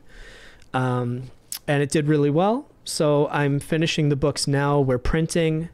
The prints are coming in now, and I'm going to be distributing them in the next month or two. So yeah, we'll be finishing up next month, I think, I hope. And we'll see what happens after. And how long does the coloring process take after how long it took to do everything else? For me, thankfully, coloring is super easy. Okay. So it's going to take maybe a month. I've been kind of splatting colors down. Inking took the most amount of time. I'm a very slow inker. And also it's the style is very dense with the inking. We wanted to do an old style. Like I have old newspapers from the 1890s. I bought in an antique shop. They used to, instead of photographs, they would do handmade illustrations. So, and also I love manga, so we wanted to do an old manga-looking style that would have been in a newspaper in the 1800s, something like that. And even the paper has a yellowish tint to it. Yes, we intentionally wanted to do an aged look. Even in the back, there's like a short story that he wrote. I formatted it to look like old newspapers that you would have found. Let's see if I could put it up here. Well, long story short, the idea was we wanted to make it look like an old actual newspaper. Yeah. That's cool. Yeah, but so we have his illustrations actually in there. So it looks like something you would have found in a Harper's or art journal, something like that. But it's in this case, the book took a long time, but it's been on my heart for a long time. Like we always talk smack on podcasts and stuff about how we need to win culture back. That's something we didn't talk about today, but it's always on my heart. We could get into that. Yeah, sure, if you want to. Well, you think it's really lost on conservatives why culture is important, why a lot of things in pop culture are important. And I noticed that earlier this year you were getting into a little bit of a back and forth with Matt Walsh about specifically video games and anime, and this was also right in the beginning of Gamergate 2.0 kind of popping off. Ish, yeah. And let's just go back to the source material, shall we? Matt Walsh, back in 2018, tweeted the following: "Video games are a sacred cow because our country is filled with adults who are obsessed with them. That's why we all pretend, insanely, that there's nothing wrong with or disturbing about a child spending all day killing people in a virtual world." You responded saying, "Video games are a medium, not a genre, you bearded, puritanical Philistine. Okay. If your child is only playing games where he's murdering people, get educated and buy him Minecraft, Rocket League, Mario Maker. Better yet, play games together and bond. Debate me, Matt." I was mad at that time. I'm sorry. And you said this came up because you saw his silly comments dismissing anime. His comments about anime were also quite inflammatory. Yeah, we have the clip here. He says that anime is satanic. Let's see his take. I'm gonna start yelling. What's your opinion on anime? It's really popular amongst teens and young adults. I think it's all satanic. I have no argument for it. I have no argument for why it's satanic. It just seems that way to me. All anime to me seems weird, just like bizarre, creepy. But he doesn't watch it. And in general, I don't think that adults should be, whether it's anime or any other kind of cartoon, with rare exception, adults really should be watching cartoons in general, I would say. I gave him a list. And anyone who is interested, and of course he's not going to platform me and listen to what I have to say. Right? It's sarcasm. When he says I don't have, recognize this is pretty tongue in cheek. When he says I don't have an argument, I take this as a joke. Right? But okay. He followed it up with a bunch of tweets like, he said, the girl from The Exorcist used anime, and the next thing you know, she's crawling around upside down on the ceiling. He said, 74% of all serial killers have an anime habit. Hitler was also into anime, reports suggest. I understand. He said, I want to apologize for singling out anime. I actually think all cartoons are satanic. And he goes on and on and on. So, and video games and comics, which is all things that I do professionally. Yes. So being a conservatoid myself, let's say middle of the road, Overton window shifted, and now I'm conservative. Fine. I've spent my whole life learning to draw and studying film and playing video games. I'm an adult who plays video games. I'm not a freaking man-child. I can actually point him to games that are beautiful and artistic. And they're always talking about, and this is the root of it, it's not, he could say whatever he wants and I can disagree with him, nobody cares. But when he talks about we're losing the culture war, we need to take culture back, that doesn't mean we should stop the left from making movies and comics and video games. What I would argue is we need to boost our side and make comics like, say, Ghost of the Badlands, right here. We need to make things and make better things than our opponents so that the normies, the public will prefer our stuff. You got the Lord of the Rings, which is like the best example of a conservative story that still has lasted many generations. We need to make culture to win the culture war. We can't just abandon the hills and get pissed off when the left takes over every tower that we're abandoning. So I get super mad at the Matt Walsh type. I'm fixating on him because he's, fairly outspoken. But like, the idea that it's demonic, whatever, maybe he's being hyperbolic. I understand this is the internet. We have to get clicks. But I gave him a list of 5 anime to watch. Not that, he's not obligated to listen to me. I think it was Spirited Away, Akira, Ghost in the Shell, Cowboy Bebop the movie, Porco Rosso. There was another one. But there was and Jinro the Wolf Brigade. I'm looking right into the camera. Jinro the Wolf Brigade is the most anti-left movie you could possibly imagine. He would love it. But instead, he did this parlor trick, whatever. He watches One Punch Man.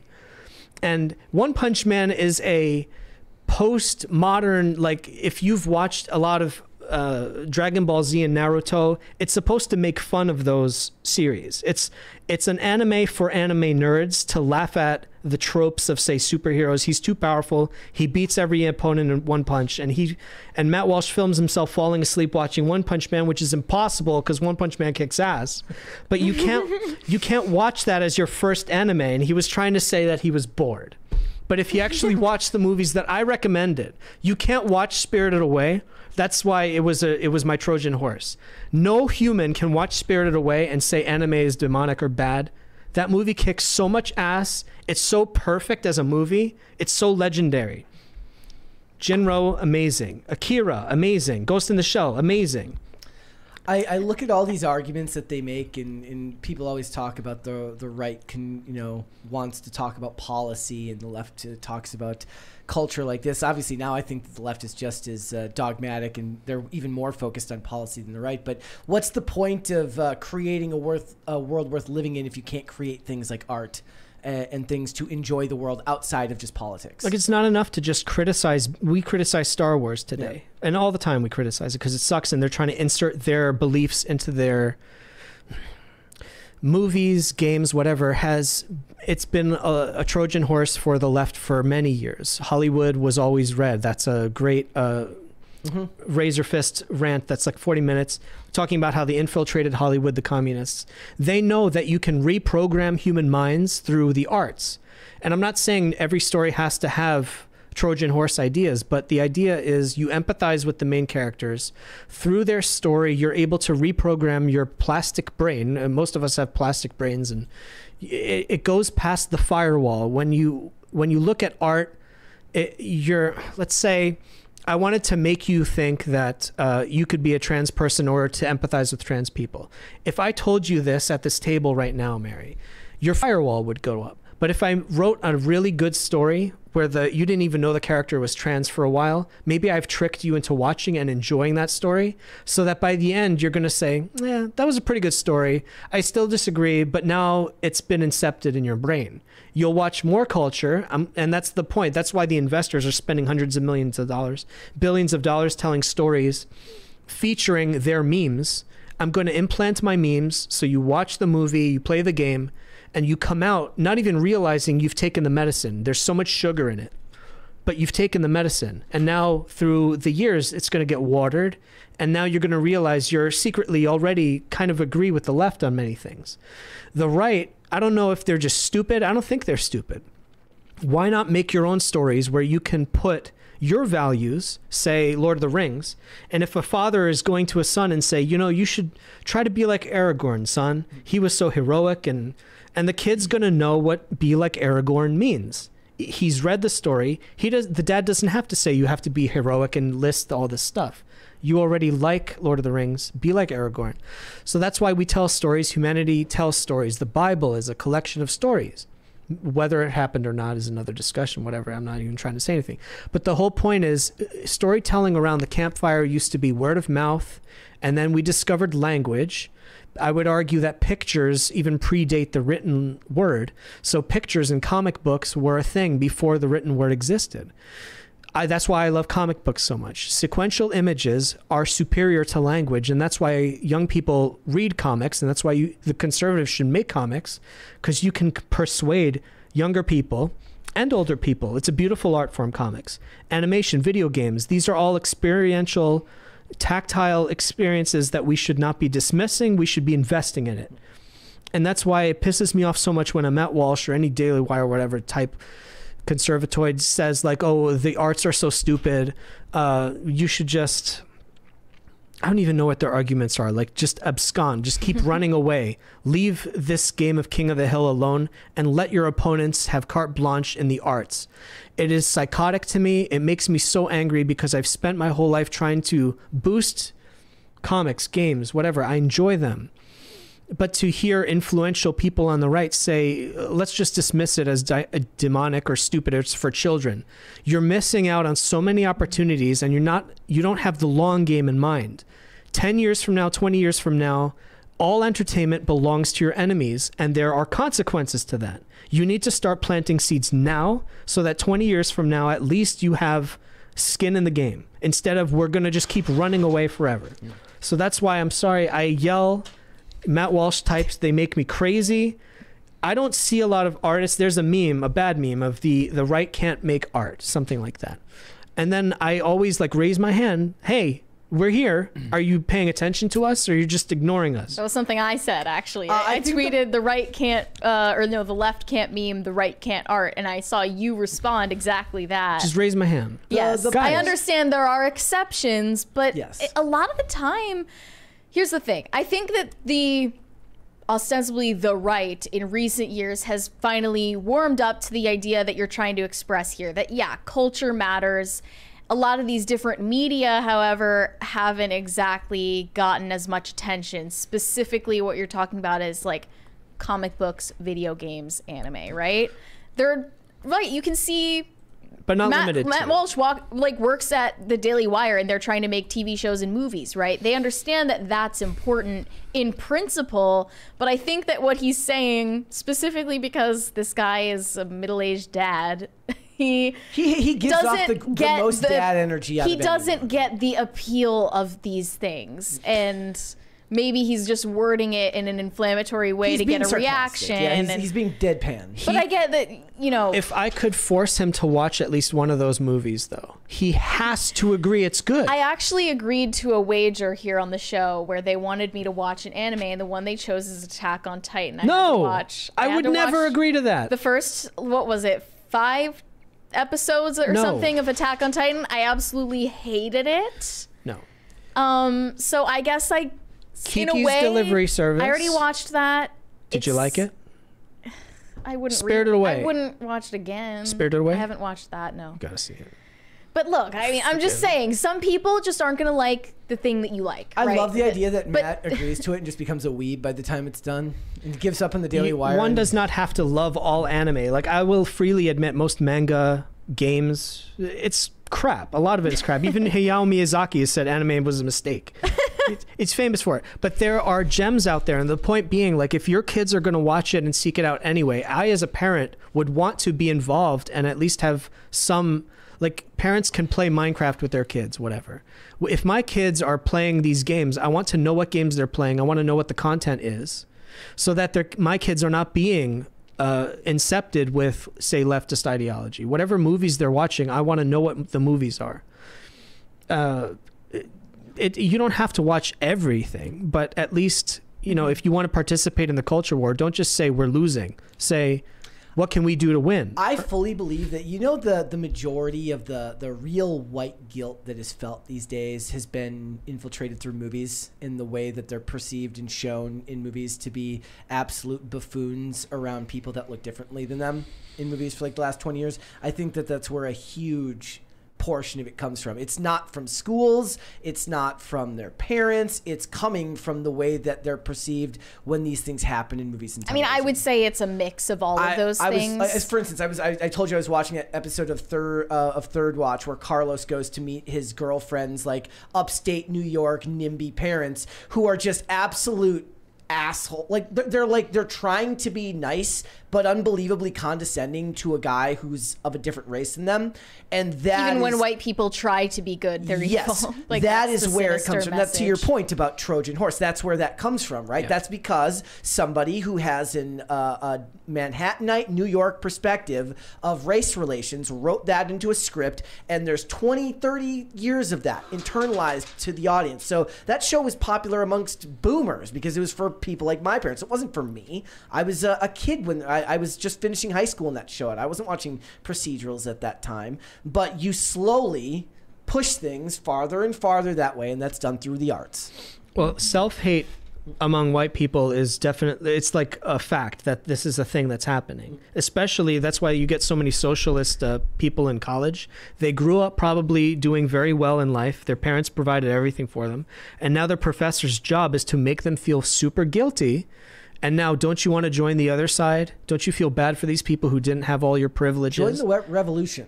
Well, it's a secular religion that took over the idea of original sin. You have original sin, being born privileged, and you can still be a Christian, whatever. You're not going to be a Christian by the time you get out of college, because now we're going to replace that original sin idea with you're originally privileged, and now you have to serve and undermine your own privileged whatever, your family. That's why a lot of them end up hating their family for no reason. Mm-hmm. You got the meme of the perfectly normal looking cheerleader type that goes into college, comes out with blue hair and piercings and stuff, hates her dad for no reason, but there is a reason. So the idea of the secular religion, it's not an accident. Original sin and your salvation is you have to fight for the other side. And the idea of being born again, resurrected, has also connotations to the trans movement as well. You can have a new body. Right. You can force yourself to have a new body. I am my new self. I am born again in the image of whatever I see in my own mind as what I want to be. Mm-hmm. So it's, as usual, leftist inversion of a well-established Christian belief. Or many good points were made. And I'm glad that we could use this moment to give you the final word in that back and forth. Take that, Walsh. But we are quite over time, and we should finish up these super chats. Shane H. Wilder said, I agree with G Prime on the AI thing. AI isn't art. Oh, there was a $20 one as well from...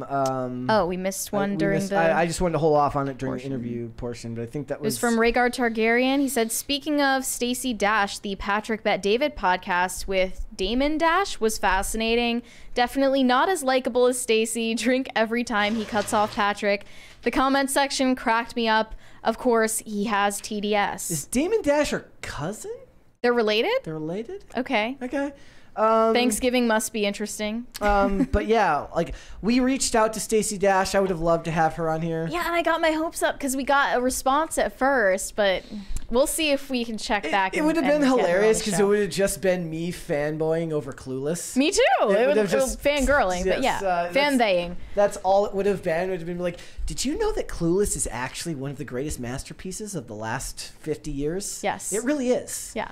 It really is. It's amazing. Oh, I would love that. Prince Elian said, Gen Xer here. I remember my grandmother saying to me, I don't care what they tell you in school. Trump is black.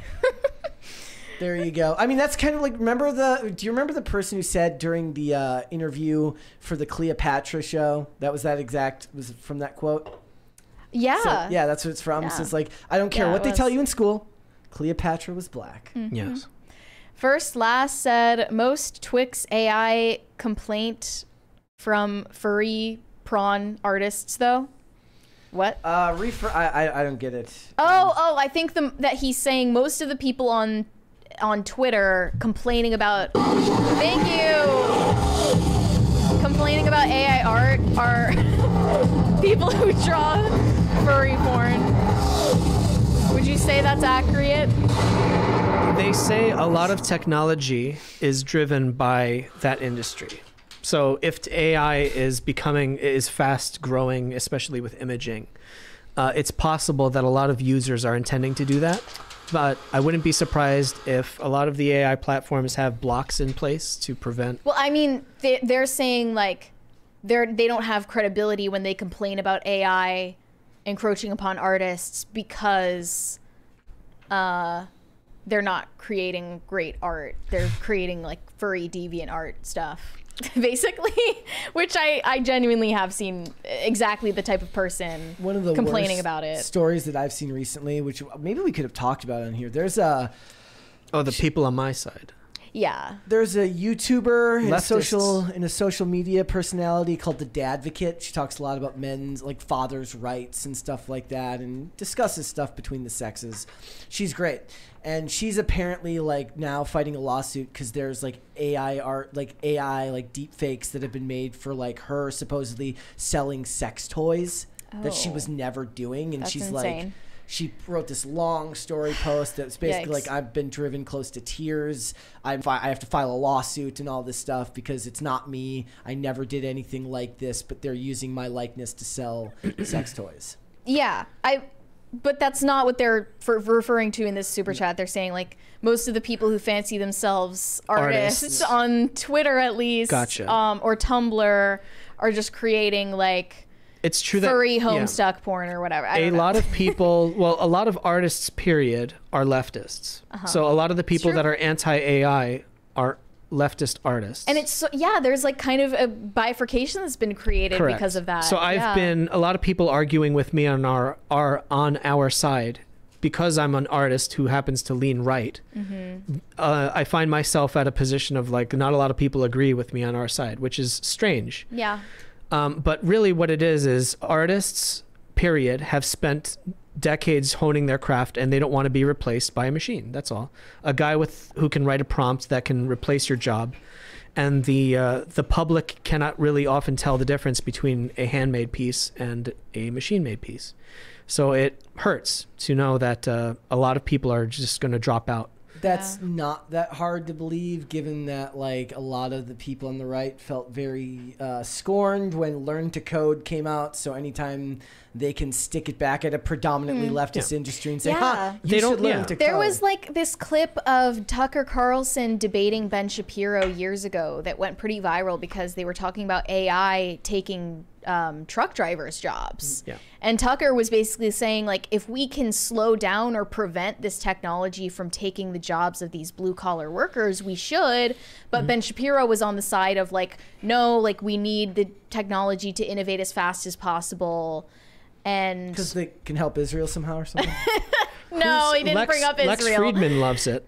But his argument is Lex Friedman's arguments are automatically dispelled by the fact that I fall asleep when I look. It's interesting because that conversation didn't even talk about entertainment and art at the time. But the idea, anyone who, even if people who made candles before light bulbs were a thing, we're going to lose our jobs. It's sad. We want to preserve our traditional jobs. There's a movie called Jiro Dreams of Sushi. Have you ever heard of this? It's interesting too because I watched it. Well, I always use this example. I'm sorry. There's a sushi guy who like charges $300 a seat at his sushi place, and he's like this 96-year-old master of sushi. And the idea is that you're so good at what you do that you can charge anything you want. But unfortunately, a lot of people just want 7-Eleven sushi. So the difference for him, the Jiro types, is I'm going to just keep being a master. but a lot of people are just going to not be sushi makers anymore, and it's just going to be this machine-made crap, eat the slop kind of thing. I like the slop sushi. I do. It's interesting though, because out of the two of them, I mean, Shapiro's actually he reviews movies and television, right? So he actually does have an interest in that side of culture. So it would have been interesting to hear. I mean, maybe he has had this discussion since then. What his thoughts are as relation to like the ethics of AI and art. It's really not necessary to have AI in entertainment when there's investors. It's like, look, there are people who want to do art. Traditionally, in the old days, whoever had the money to be a patron could buy a painting, say the church, be pre-Renaissance even. The churches would hire artists and craftspeople to make amazing cathedrals and paintings on walls, stained glass and all that beautiful stuff.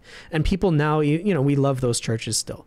And then in the Renaissance, it was the Medicis, it was the rich. I don't remember what their jobs were exactly, but they replaced the church as patrons. And so you saw a lot of secular / mythological paintings, which were replaced by, in later generations, people were able to just hire artists to make decorative paintings for their houses instead of cathedrals or mansions.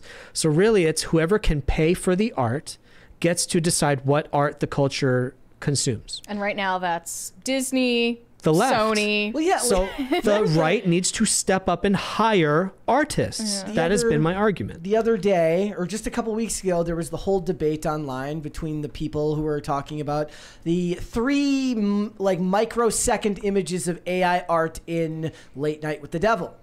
And did you hear about that controversy? Refresh me. That indie horror film, Late Night with the Devil. With David Desmalkin. They said they used a couple of images that were AI generated in the film that were blink and you miss it, basically. And I'm sorry, I looked at that and all they got a lot of hate for it. I just saw a bunch of whiny art nerds. I'm sorry, complaining about it because of how, first of all, the directors were forced to make a statement on it. And which apologize I thought was almost. ridiculous. A lot of leftists, they were forcing them to apologize. They should have never addressed it at all. It was pointless to address it in any fashion. It's going to happen. And I saw the images and and what I saw was like a bunch of people who were like, guys, like, he shows the AI image and then he does his own version. He goes like, this would have been a chance of a lifetime for me to draw this. He's right. Yeah. It would have been. But the tone of the whole debate was just so annoying to me that I can't bring myself to care. A lot of people are going to lose jobs, man. Yeah. It's but it's not just that. I've devoted my whole life to this profession. It's like martial artist. It's like, everyone's watching robots do MMA now. You don't need to be a martial artist anymore. It's like, well, shoot, I just wasted the last 30 years of my life. But I don't feel that way anyway about my profession. Even if I didn't get paid, I would still do it because I love it. Yeah. But we would like to have more time to devote to our profession.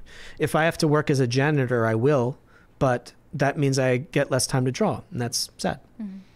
Quite Blackpilled said, is your guest doing his part for managed democracy?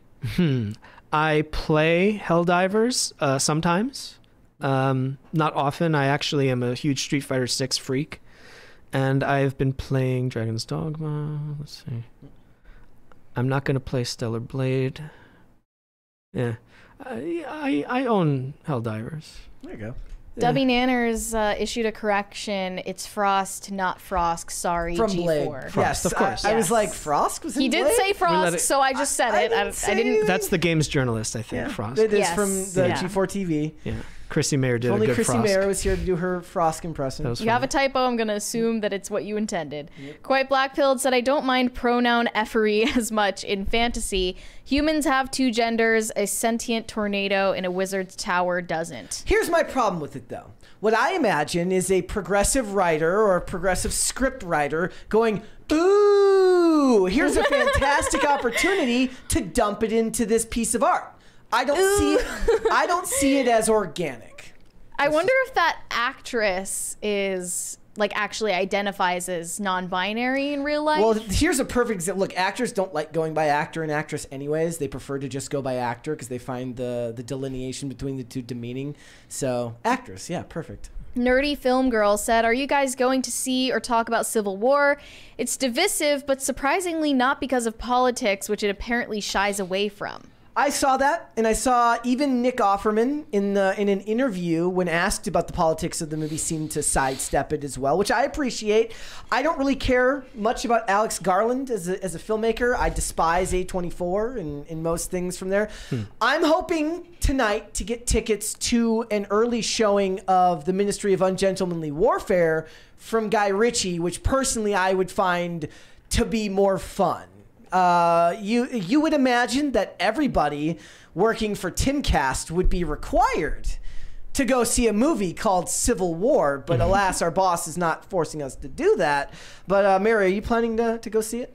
Civil War, I mean, I wanted to see it, but now I feel like... Bro, know what I should do? I should just go rewatch Captain America Civil War and then put up a Civil War review and have it just be a review of Captain America Civil War from 2016. That's pretty funny. I don't know why does Hollywood love journalists so much? They love making TV shows and movies about them. And they're bad people. They just worship them. Yep, they do. Because you know what it is? They are still under this impression of the unbiased... seeker of truth journalist. Everyone gets in their way. and I'm like, it's like, oh, it's the foreign war correspondent. I'm like, who works for a gazillion-dollar company that is friends with weapons manufacturers. The guy who owns your newspaper is country club buddies and stockholder with the dude who runs Boeing and Northrop. You know what I mean? Yes. Like, it's just... I mean, even in that silly Shonda Rhimes show about Anna Delvey, it's mainly starring the journalist who broke the story about her, and they show that she has all of these mean white male bosses who are trying to stop her from covering the truth. And in reality, the journalist came out and did an interview, and she was like, no, my bosses were great. They never stopped me from covering this, and they loved it, and they let me do whatever I want. They love it. They love the idea of fighting against something to get the story published. It would be more likely for the government to stop you or put pressure on the paper to stop you than it would be from the paper themselves. The mean white male boss. Let's figure out what's going on with FISA before we worry about all that. How about that? Not that John Stewart said, happy Friday, George. I love your work. Oh, thank you. Happy Friday. Shane H. Wilder said, watch the movie Roar. It was a film that was supposed to show how gentle tigers were. It took 11 years to make because actors kept getting mauled. See, that's the next... Not to be too on the nose, but that's what the next Tiger King should be. They should turn Tiger King into an anthology series, and it just becomes about the making of that movie next. You mean Lion King? No, Tiger mean Tiger King? Tiger King. Okay. Yeah, remember Tiger King? The crack guy. Yeah, the crack guy who's in jail still. They should do the live action Lion King all over again and do it this way. My 2028 provincial, like my ballot for 2028 is Fetterman Tiger King. That's what I want. Sarenko Productions said Kathleen Kennedy ruined Star Wars by making every new main woman character a carbon copy with K's of herself. Yeah. That's what they say. Corey Anderson said Disney made a movie called Song of the South. The fact they think they have a moral high ground is hilarious. Disney sucks. Star Wars is trash. Harry Potter is way better. J.K. Rowling is a bad biatch. I'm telling you right now, what we need is a bad biatch. Somebody in the chat said a picture of a bikini-clad J.K. Rowling with an AR-15 would do numbers online. Like it's a Union Jack bikini too. Do it.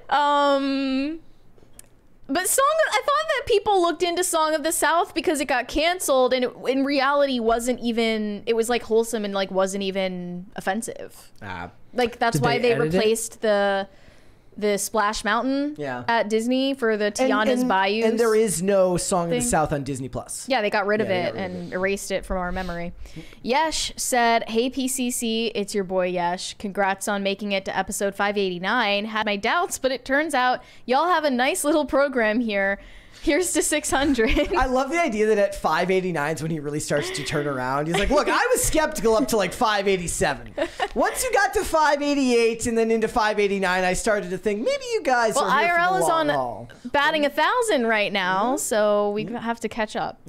High Vulture 75 said, good guest with a good sense of humor. By the way, Greek yogurt is gross. That is all. Would you agree? I don't know, man. I'm not offended. Okay. You have bad taste. That's one way to admit it. That's a you problem. Yeah, it's a you problem. DCNC said, is that how you take your yogurt, Greek style? Are they provoking me into making an inappropriate joke? They are. Come on, guys. You know I'm better than that. Corey Anderson said, Mary, you know that super chat about Helen Keller was fire? Well, that's... I didn't even see it. I'm sure you're really happy with yourself, but it's not going to get read, dude. Shane H. Wilder said, never forget, OJ was in Towering Inferno with Steve McQueen about people trapped in a skyscraper on fire. I didn't know that. Did they remake it with The Rock and turn it into, what was that movie? It was literally called Skyscraper in like 2017. I love the idea that the guy's like, look, they made the movie without having a name. They're like, what should we call it?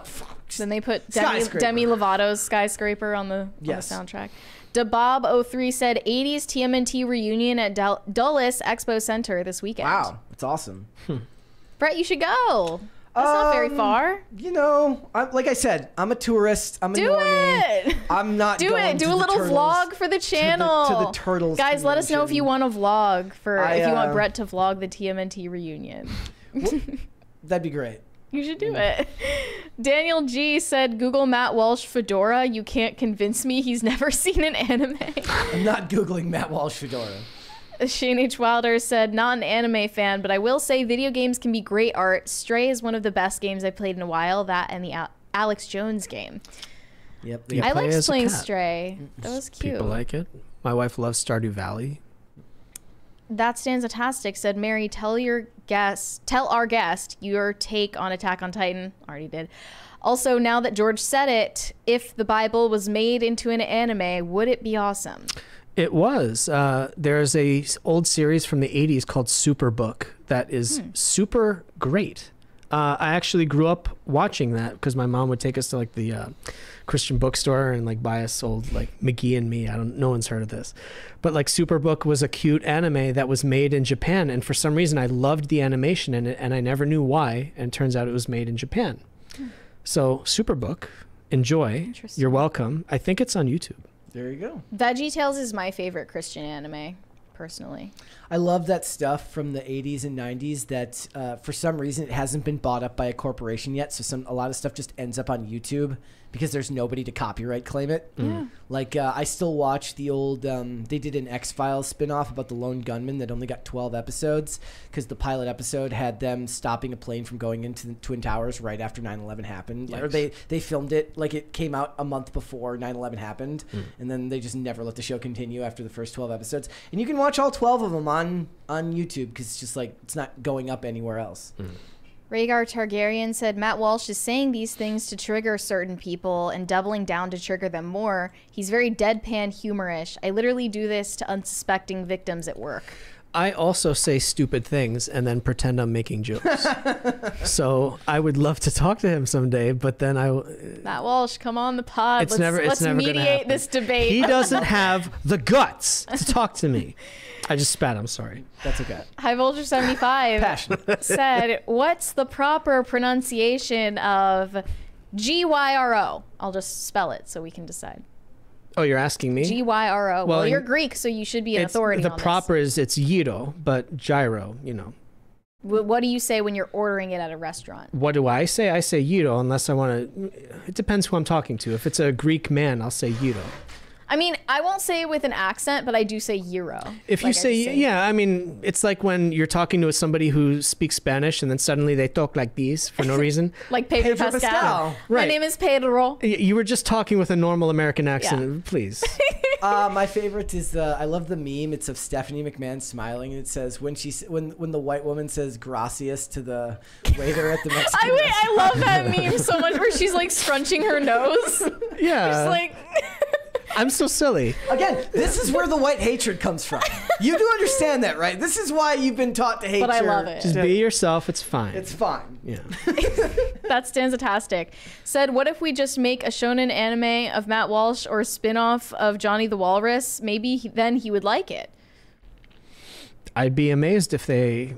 Well, what they should do is every time Matt Walsh gets thrown into a Daily Wire movie, it should be kind of how he was like the progressive guy in Lady Ballers. He was great. He should be a weeb in the next Daily Wire movie, whatever it is. Well, he's Judge Judy now, isn't he? That is true. He is. I don't know what that show is supposed to be. Well, isn't it like Judge Joe Walsh? Because his name is Walsh. So it's real. That wasn't a joke. I saw the trailer. I'm like, this isn't real. Yeah, it's a real series. That's amazing. He's not really a judge, but it's a real series. Yes. Okay. Corey Anderson said, Brett, watch WKRP. That show is hilarious. I don't know what that is. What does that stand for? I don't know what that is. I don't want to Google it. I don't want to Google it. Okay. Gordon Shumway said, I totally agree. A lot of the talking heads have this arrogance that entertainment is not important and refuse to pivot.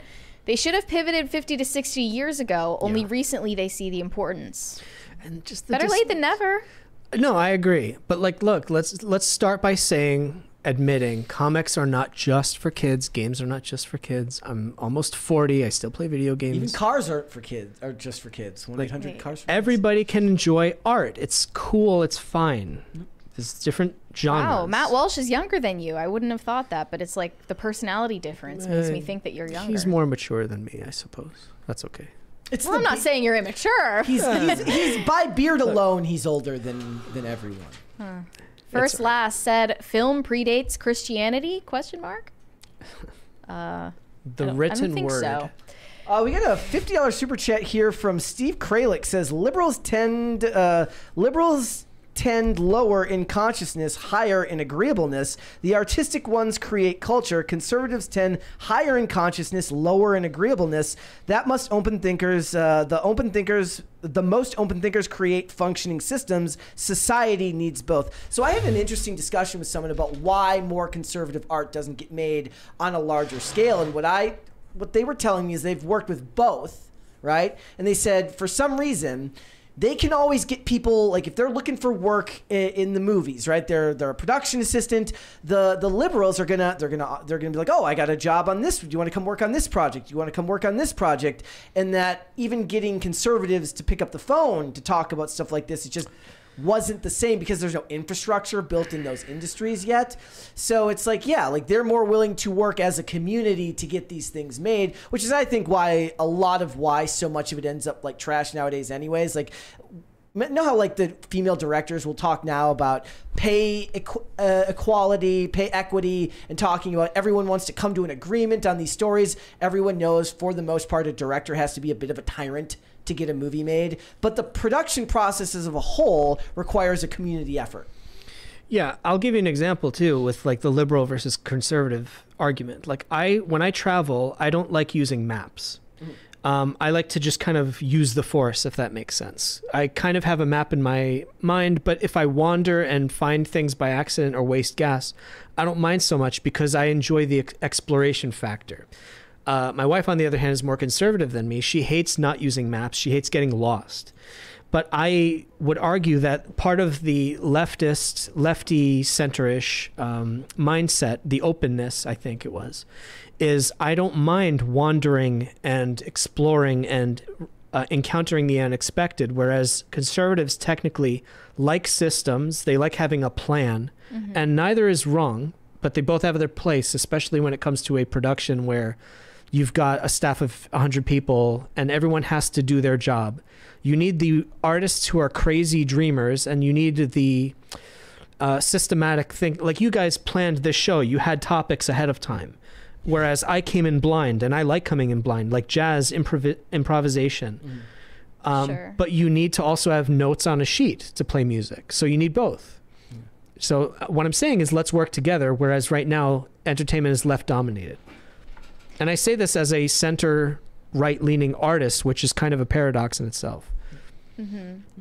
Yeah, but I think the difference now is the left, no, the artists, the crazy wanderers, dreamers, they became politically activated, whereas before it didn't really seem like they cared about politics. And they're seeking them out through these programs in Hollywood, through these. They also run the institutions. Yeah. So I was thinking about this as like, imagine if 50, 60 years ago, the conservatives were like, look, we can't cover both of them, but let's go for the entertainment, or let's go for the colleges. Can we stop one of them from going both ways? What do we have now? Banks? No, you don't even have banks. They pay Hillary Clinton thousands of dollars for speaking engagements. What do you have? You have nothing. Memes? You have memes. Memes are art. You agree, right? They are amusing. They can be art. Well, I have a very strict definition. Are art? I think of it as information shorthand. Memes, yeah, memes are packets of information like DNA, so they can be art. Illustration can be art, but not all illustrations are art, if that makes sense. So not all Pepes. By definition, I would say I, George, don't make a lot of art most of the time. It's illustrations. Interesting. Yeah. Carnell said, I would love to see G Prime take Matt Walsh's kids' book, Johnny the Walrus, and turn it into a comic book or manga adaptation. What do you say, George? I own Johnny the Walrus, and I was so offended by it that I made Goofberry Pie. If that will answer it for most, yeah. Nobody will get that. I was not pleased with Johnny the Walrus. The Manic Mustache said, Greeks might have brought us democracy, but porn brought us keyword search and VHS. That may be true, though. Shane H. Wilder said, the only time I tried AI was to try the Pixar one for PCC. It made Brett and Mary fat and Brett a purple-haired chick. This is why I don't use AI. Please post that. We want to see what this is. Like, I'm curious. Gordon Shumway said, how can you be talking about AI when there's a genocide going on in Gaza? Okay. Mothman's accountant said, I'm an animation student, and this is an odd time for the industry with Disney on shaky ground. Smaller studios are growing rapidly. Plus, think about all the bad will Disney and like especially Marvel has with hiring for their CGI, where they're like the only game in town, so they get to monopolize your time and effort, and they ask for 6,000 versions, and they want the new version of the scene right now, and you better get it done, and they got no bargaining power outside. No. That's Stanzatastic said, is this considered a hostage party at this point since we're 30 minutes past? Yes. 200 Watt Studio said, did Mary really just ask what WKRP stood for? I had to look this up. So it is a television show called WKRP in Cincinnati. It's an American sitcom television series about the misadventures of the staff of a struggling fictional AM radio station in Cincinnati, Ohio. So like it was on from 78 to 82. Oh, and we're shocked that I haven't heard of it. You know. Let alone YouTube. Gordon Shumway said they have their own explanations. WKRP in Cincinnati was a show in the 70s about a radio station. Every Thanksgiving, people post a famous scene of them throwing turkeys out of a helicopter to their doom. And Rhaegar Targaryen said WKRP in Cincinnati is a sitcom about the misadventures of the staff of a struggling AM radio station in Cincinnati, Ohio. It's an old show, and I thought it was pretty funny as a kid. Maybe people just go watch Frasier instead. Frasier was my shit. Or Spin City. Shane H. Wilder said, hey, tread lightly with the meme talk. Yeah, he's an artist.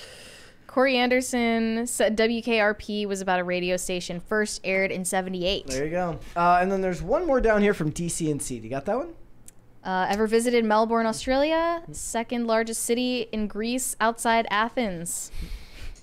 Oh, because a lot of Greek people went to Australia, I suppose. They did? Oh. It seems that they migrated there, yeah. Okay.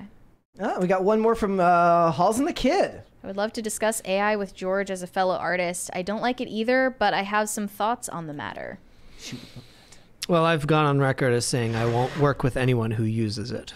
I'm very strict about it. But I understand I'm getting old. You guys will replace me someday, whatever. Just let me have this. It's like a guy's got to eat. Let me be angry. Just, it's fine. Nobody cares. All right. Before we go, guys, would you hit the like button on this video, please? This live stream, please. And subscribe to this channel if you have not done so already, please. And thank you. And George, my friend, thank you so much. Thanks for the invitation. I had a lot of fun. And let everyone know where they can find you. And also, shill one more time if you got anything you're working on. Book coming out. There's a second edition coming out at some point. I am G Prime 85. I also, well, our children's brand is Polka Dot Shop for any parents out there who want sweet, cute little gifts for your kids or nephews or nieces. And that's has nothing to do with my sarcastic, nasty personality. It's 100% sweet. You know what it is? It's kind of like the host, like how Bob Saget was like a dirty comic, but then on Full House, he's wholesome. Well, I also I think of it like George Miller made Fury Road, and also that Penguin movie, Happy Feet, I think. So, yeah. That's funny. All right. And all the links are below. Yes. Yes. Mary. You can send me validation on Instagram at Mary Archived, or you can send me hate on X. That is also Mary Archived. And like last call, if you haven't seen my episode on Adam Carolla's podcast, you should go check that out. I posted it on my X if you want to see the post for that. There's also a couple more super chats there. Yes. Steve Kralik said, how can we spend 2 hours and 40 minutes overtime on a podcast when there's a genocide? It's going on in Gaza right now. And there was one above that from 200 Watt Studios. I don't think we got that one. He said, WKRP is one of the most famous comedies of all time. So famous that I'd never heard of it before today. But I wasn't born anywhere near 78. So. No. Yeah. Shane H. Wilder said, I deleted the ish out of PCC, Pixar. I could not post them in good conscience. I like y'all too much to make y'all fat. I'm already fat. It's fine. Yeah. Dad bod. Exactly. Well, I want to see it. If you make another one, please post it in the Reddit. There's one more here from Halls and the Kid. Thank you. He said, great episode today, guys. Also, hostage party. We are in the middle of a hostage party. We have another one from High Voltage 75 saying, in case you missed it, WKRP in Cincinnati was a 70s show about a radio station. Well, thank you for clearing that up. Now I know that. Guys, if you would like to follow me, I am on Instagram and Twix at Brett Dasovic on both of those platforms. One more here from Daniel G. says, hey guys, what's WKRP? All right, they got it. I don't know if I know. I think I need another refresher. One more here from Gordon Shumway says, let's go. And we are Monday through Friday, 3 p.m. Eastern Standard Time. That is noon Pacific. Amazon Music, Apple Podcasts, Pandora, and Spotify. If you would prefer to listen rather than watch. And if you want to follow the show on social media, we are on Twix at popculture_show. Facebook and not TikTok because we were banned on TikTok at Pop Culture Crisis. And on Instagram at Pop Culture Crisis Pod. Mary, there's a couple more there. Do you want to read those? 200 Watt Studio said, learn history. WKRP is history. Rhaegar Targaryen said, Brett, tell G Prime about The Wire. Everyone should watch The Wire. If you haven't watched The Wire, you should watch it. It's on my list. There you go. It's one of those. It's like I'm going to get to it eventually. Yeah. That's how I feel about getting past the first season of The Sopranos. I need to get past the first season of The Sopranos. That same. Yeah, same. Guys, we will be back with another episode on Monday. We'll see you then. Bye.